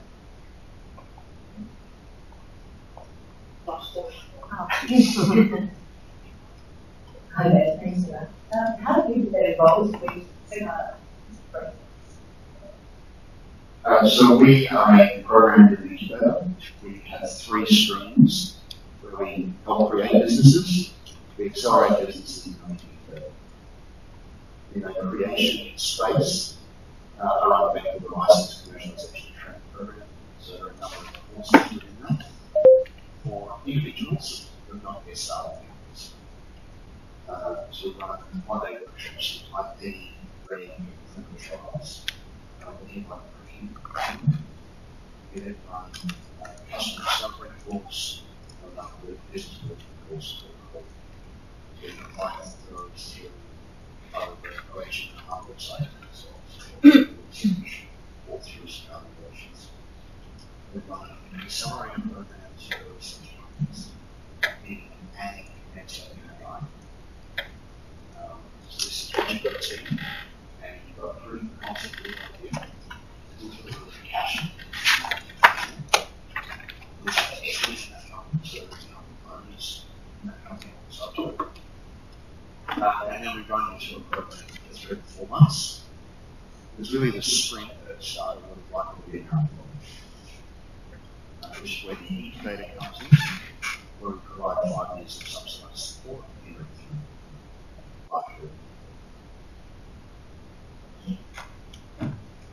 Were there any other questions in the room? Anything from online? I just want Ben to speak to the podium microphone. I think the students still have to have the microphone. Better? Yeah, sure.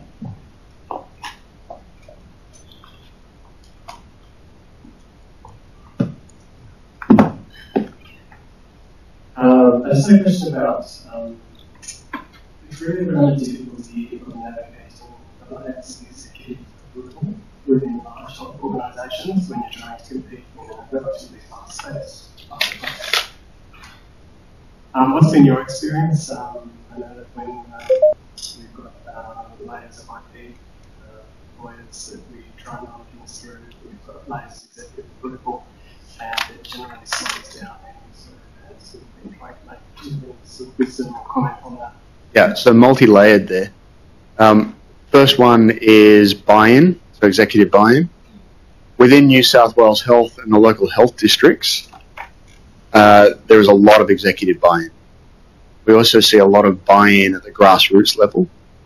The blockages seem to occur at middle management, where middle layer managers say, this is not about delivering healthcare anymore, you're looking to make a commercial gain out of this, so we're no longer going to support it, without the realization that it's the commercial gain that enables that impact. So definitely at the top level, there is support from people like Teresa, right? But it's the middle layer that becomes the blockage. From an IP perspective, it's really complicated. So we triggered a New South Wales-wide IP review for New South Wales Health earlier in the year or the end of last year. When you have, in particular, clinical specialists who are in public practice, private hospitals, and they're an associate professor at a university, and each of their employment contracts say that their employer owns 100% of the IP that they're developing, this becomes a challenge. So the results of that review are likely to come out before the end of the year, and there'll be a new IP policy rolled out across New South Wales. Office for Health and Medical Research is also looking to establish like a triage for intellectual property, and they'll start to help manage that process, because at the moment they couldn't tell you what they own, and that's a challenge as well. Wonderful. Well, thank you, Ben, for that great presentation, and please join me in thanking Ben. Wonderful. Our final presentation today comes from Zara Lord, who is here down in the front. And Zara is the director of UPage and is an 8th-year registered nurse and has nursed in several large tertiary referral hospitals, rural Australian hospitals, agency nursing, nursing in London, and has undertaken volunteer nursing in Malawi, Africa, and has now been in the intensive care unit at Royal North Shore Hospital for 6 years, and it's a job that she's very passionate about and loves. Zara is a passionate public health nurse who has worked on both sides of agency nursing and understands firsthand the challenges that it brings, and is grateful for the opportunities her career has given her so far, and is now looking to create some positive change in the health industry. Zara is here to share her story, going from clinician, app developer to director of UPage. So please join me in welcoming Zara.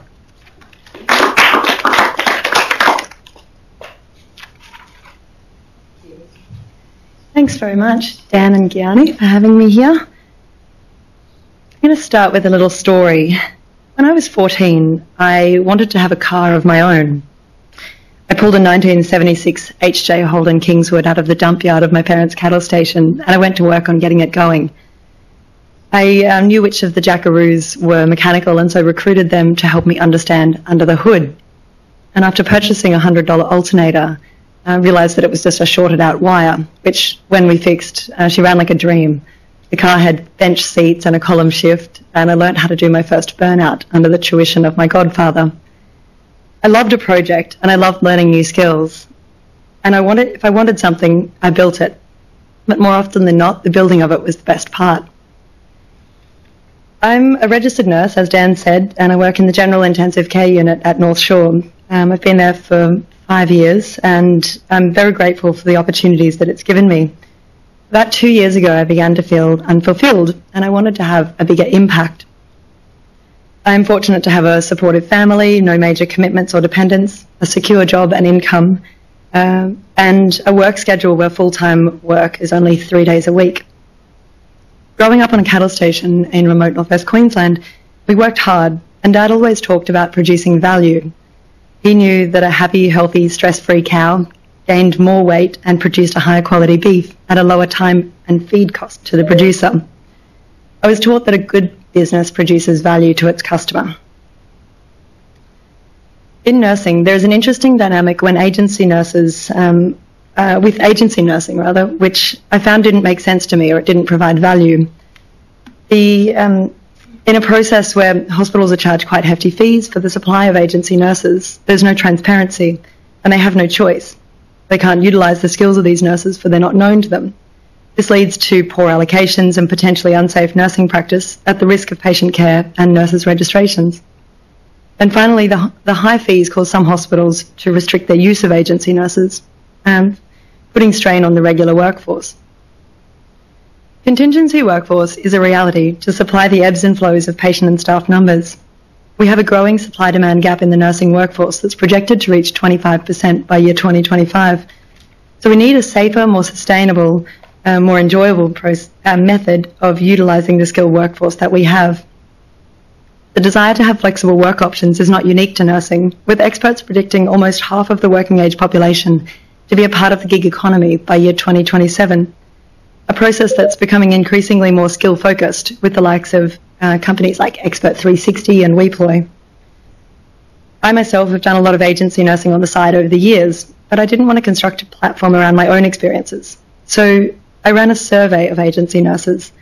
I had just over 500 responses, and the results were less than favourable, with complaints of a lack of respect, poor allocations with either confused patients or in areas they have no experience with, no trust, frequent cancellations, and a net promoter score of -37, which basically means they don't like it at all, despite their higher rates of pay and work flexibility. If you want to survey your target market, look up net promoter scores. They're an interesting way of testing customer loyalty to a current process, and down the track, you can compare this with the NPS of your process. It's also worth understanding how to write unbiased questions so that you get quality data in your research. When you're passionate about writing, if you're passionate about something, it can be very hard to keep biases out of it. So do your research on this and get someone external to check over your questions before you run any surveys or interviews. Change my slide. Oh well. Anyway, I saw the opportunity here to cut out the middleman. I just needed to validate my idea. I continued to conduct research for about 8 months, trying to understand as much as I could about my two customers' needs, about employment law, different methods of managing payroll to create the value that I intended, and about hospital processes. And I started to mould my concept. My solution, UPaged, a healthcare workforce marketplace that profiles registered nurses and provides a direct connection with on-demand work. We allow the right people to make the most informed decision at the right time. We're not the employer, so we're not biased over who's selected for what roles. We're a technology solution, meaning our focus is on showcasing unique skill sets and facilitating skill matching to patient needs. We charge hospitals lower fees, reducing that financial burden, and making UPage the preferred provider for on-demand nurses. Then, in the belief that the best type of work is always going to be full-time work, we don't restrict the transition to full-time work the way the agencies do with their hefty recruitment fees. When it comes to sustainability, there is so much information out there, but the best advice I think I can give you is to know and understand your numbers yourself. I could barely write an Excel equation when I first started out, but building my financial model has been one of the most powerful things that I've done. It helps me with decision-making, assessing risk, opportunity, and planning for sustainability. And because I did it myself, I know exactly how to manipulate it from different perspectives based on a different set of assumptions. And I can add new information in as I learn it. I did use a great blog to help me write this. However, the blog's no longer available. So instead, I'm going to talk you through the templates that I built. So I took all of the market data that I'd collected through my research, and I set assumptions, which I've put in blue, so that I know I can change those numbers, and it's going to have a flow-on effect in all 10 sheets of my model. I then total all the money I've already spent, and then that I expect to spend before launch, and I add 20% to the projected expenditure as a buffer. I then take off any grant money I'm approved to receive, and I'm left with a cash position at launch, which is a rather negative number. I then built out this spreadsheet, in which, starting at the top, I can set an estimate of the number of nurses I'd expect to register each month, and it calculates my projected income based on what assumptions I've set around this.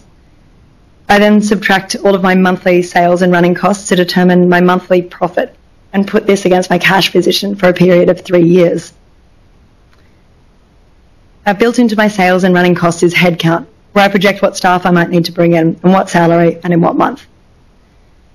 These figures are automatically added to my financial model, added into my financial model, and this allows me to see the impact of these on my cash position and see what targets I need to be hitting before I can, in terms of income, before I can take these roles on. Plan in advance as much as you can. Try and think of all of the possible costs that your business could have, right down to the month they might occur in.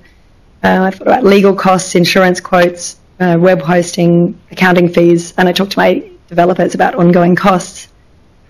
The more you can plan, the more comfortable you will be spending that money when the time comes. When I had finished my financial model, I was able to duplicate those spreadsheets again from the perspective of numbers of shifts worked rather than numbers of nurses subscribed.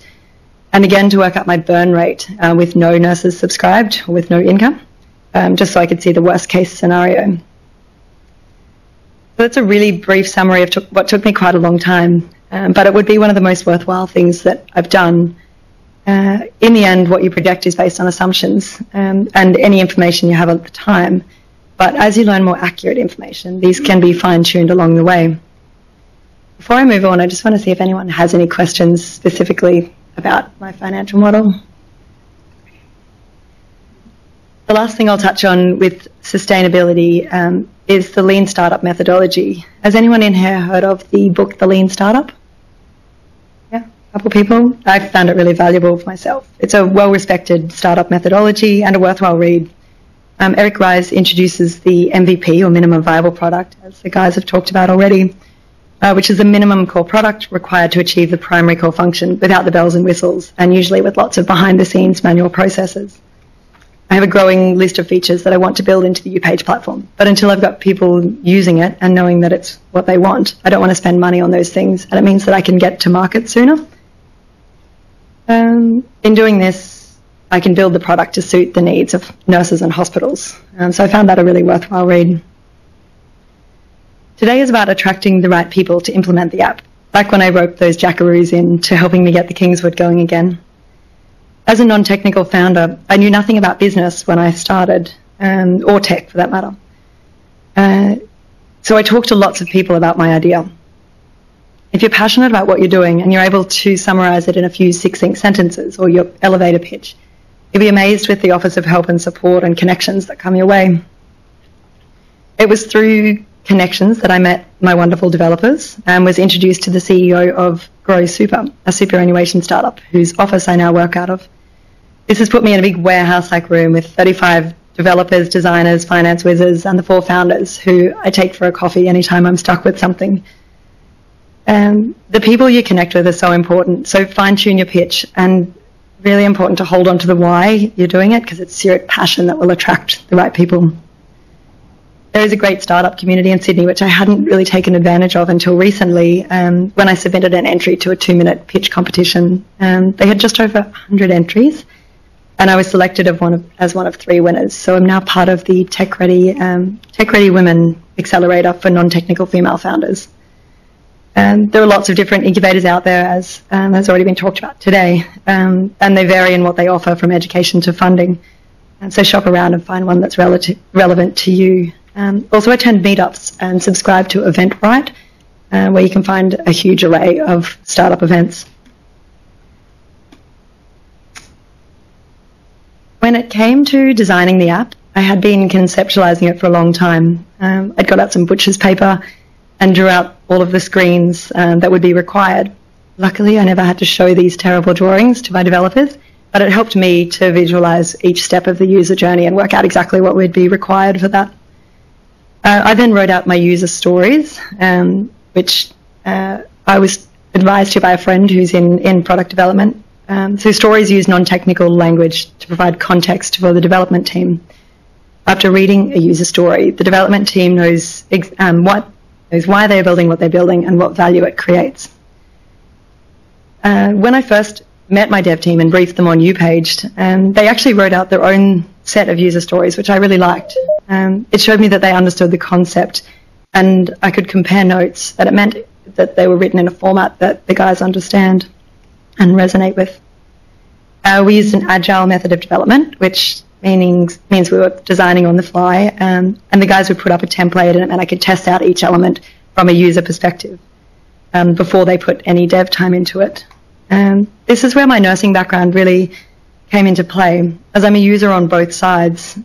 So make sure you stand up for what you believe is best for your particular user's experience. Sometimes I'd sketch out what I had in mind and to guide the designer. It also helps to reach out to other similar users, so in my case, nurses and managers, to ask their feedback on it and get them to test it out as well. I remember getting my first designs from my developers. I was pretty disappointed. I have a bit of a creative background and was imagining lots of appealing colours and moving things. UPage does not like that at all, and now I'm glad it's not. It can still look appealing, but the main focus of the designs should be to guide the user. They need to be clean and simple and designed purely around ease of use. Also, some advice I've been given, there's no need to reinvent the wheel. Learn from other established websites and keep it simple.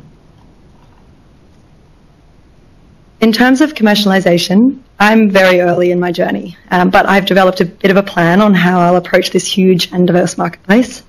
I have two challenges, the first being the two-sided marketplace. I need nurses for jobs and jobs for nurses. Without one, I have no value to the other. Uber manages the two-sided marketplace by incentivising riders or drivers depending on who they need more of. So you might have seen recently all of the emails with $5 off your next ride because they're trying to keep the work up to the drivers. So that's my first challenge. The second is navigating the health system. My passion has always been public health, as Dan said.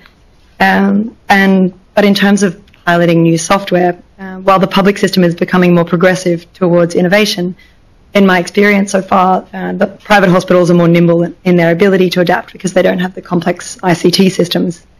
So that's where I've started. I presented the concept along with a functioning prototype and slide deck to a hospital CEO I sought out for her industry experience. She was incredibly supportive of the idea and offered to pilot in her facility. So with a letter of support from her, I commenced development. We are several weeks into our pilot now, and I have a second hospital ready to go when we get everything running smoothly.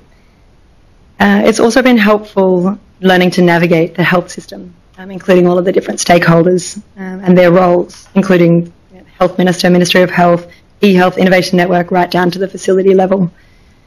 Even though I've been a nurse for 8 years, this is not something you learn in the day-to-day grind.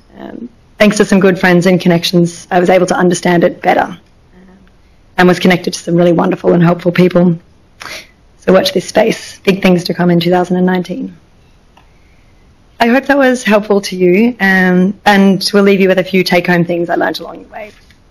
Mainly, hold on to your why, your purpose. This will get you through the tough times and help you to sell from the heart.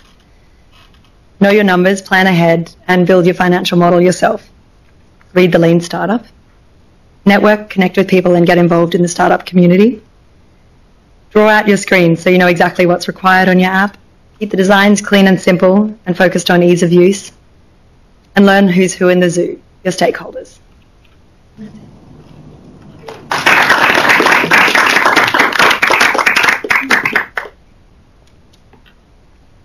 Wonderful. Thank you, Zara, for sharing your story. I know sitting down there I could feel the passion. So thank you for sharing that with us. Were there any questions in the room before we go to those online?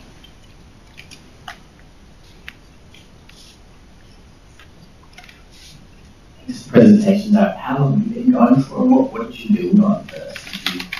Yeah. So I started, do you mean right from the start?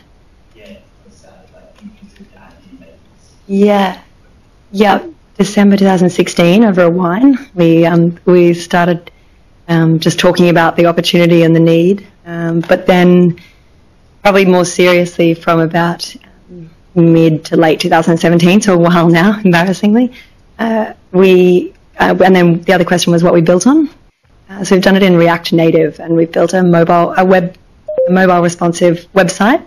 We will build apps with that. It's just not the initial focus because most hospital managers will use it from their desktop.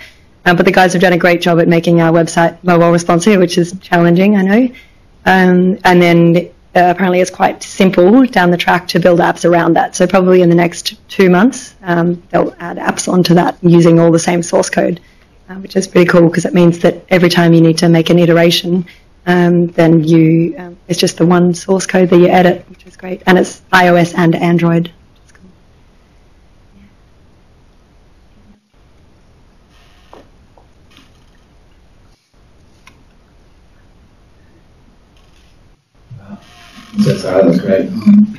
always interested in how you kind of get those first believers. How did you kind of convince your first hospital and your first nurse to give it a try? So nurses, luckily my network, but also I've had Facebook job ads has been quite successful. I ran a landing page while we were building the for the last probably 3 or 4 months of development, and had 71 sign-ups to that. And then in terms of hospitals, I sought out this particular hospital because I know they used to use a lot of agency nurses when they first launched. I'd actually done some shifts there myself, and the CEO was a nurse educator, nurse manager. She's been COO of 2 hospitals. She's got quite a extensive academic background as well. So she was, she's awesome. It was a fluke that I managed to get in front of her, and she was really supportive. Does that answer your question? Yeah. Any other questions in the room? I know a couple have come through online, so Lachey. Thank you, Zara. I know from my experience on the frontline staff and end-to-end frontline staff before that there's a lot of ideas out there, but you don't necessarily know how to take that next step. And questions come through about what enabled you to sort of have that idea and then have it courage to sort of really take this forward. I think it would have to be the conversations that I had with people. I think I was surprised. I think when you work in the hospital and you go for drinks with other friends or you know other friends socially, I don't think I realised what my friends did. And then when I talked to those friends, they said you should talk to this person, and I really started from knowing nothing at all, and I'm still very much on that learning journey. But it's the people that I've been introduced to and the people that I see in my network that have been sort of guiding me as I go and telling me not to worry about this, but focus on this, and directing me in that way, I suppose, which has meant everything to me. Mm.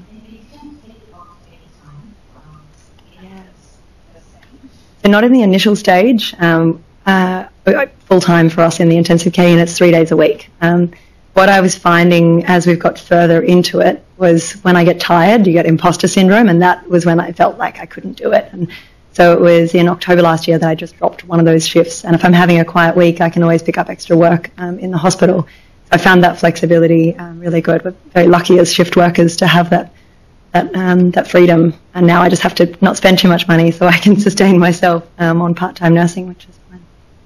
Yeah. And was there any plans to do research? And so was there any, did you have to do ethics or anything like that? So I wasn't researching any patients. None of mine has been around patient research, and I haven't done it through any organisations. So my research was purely done through social media. I ran a SurveyMonkey survey, and was lucky to get 500 responses. I think I incentivised it with a $250 Flight Centre voucher, and the results of that have been very powerful especially when you're talking to hospital CEOs, and they're assuming that these agency nurses love what they're doing because they get freedom and they get a higher rate of pay, and to hear that actually they don't like it and they're not staying in it, you start to realise there was that real opportunity there. And then in terms of other research, it's just talking to my network, and it's still running surveys. And one of the big things that the incubator program, the Tech Ready Women program that I'm part of, does is they go back through all that market validation, and so we've done more customer interviews, but probably in a more structured method. Thank you, Zara, and please join me in thanking Zara for her presentation. So that brings us to the end of today's session. On reflection for today, a lot came out of that. I think the kind of main themes for me were around the importance of teamwork, culture, the power of networks, and always bringing it back to the why. I find the why is always the driving force. And some of the words that popped out for me today, just interestingly, were around unicorns, Goldilocks, incubators, wolves, rainbows, jackaroos, and who's who in the zoo. So quite a diverse range of words there that we don't always use in health, but there's our challenge to try and slot some of those in with our colleagues and see how they react. So I'd like to thank all of our speakers today. All of our speakers have given up their time to meet with Gianni and I, prepare presentations, sign consent forms, answer my 453 emails. I'm sure I'll get blocked after today's session, but we want to thank you for bringing your expertise and your energy to today. There are a bunch of people in the room and online that will get so much value out of what you've shared today. So thank you to you all. We will circulate a recording of the workshops and resources once we've got consent from all of our speakers to share those. And we get the recordings from eHealth. But we would like to thank our networks, our New South Wales Innovation Network, for their support in promoting today's event and for being here to help us out. I'd like to thank Lachey for coordinating and helping us get to today. She does lots of work in the background to help us run these kind of events, and to our setup team today, Liz and Kate, you've been great helping us out with a few bits and pieces. We'd like to thank Sphere, who have supported this network series, and you will know that Karen Joyner, the COO, was here at the last workshop. Couldn't make it today, but we'll be here at workshop 3 again. And thank you to eHealth for live streaming and their support. Is there anything you'd like to add? I just want to say the next workshop, the third in the series, is next Friday. We know it's not a great day, but it now is only going to be 3 till 5 p.m. The theme is on research and validation of your app. And I think it's a really great session because it doesn't mean you're necessarily commercializing your app, but it's about proving the validity and use of your apps.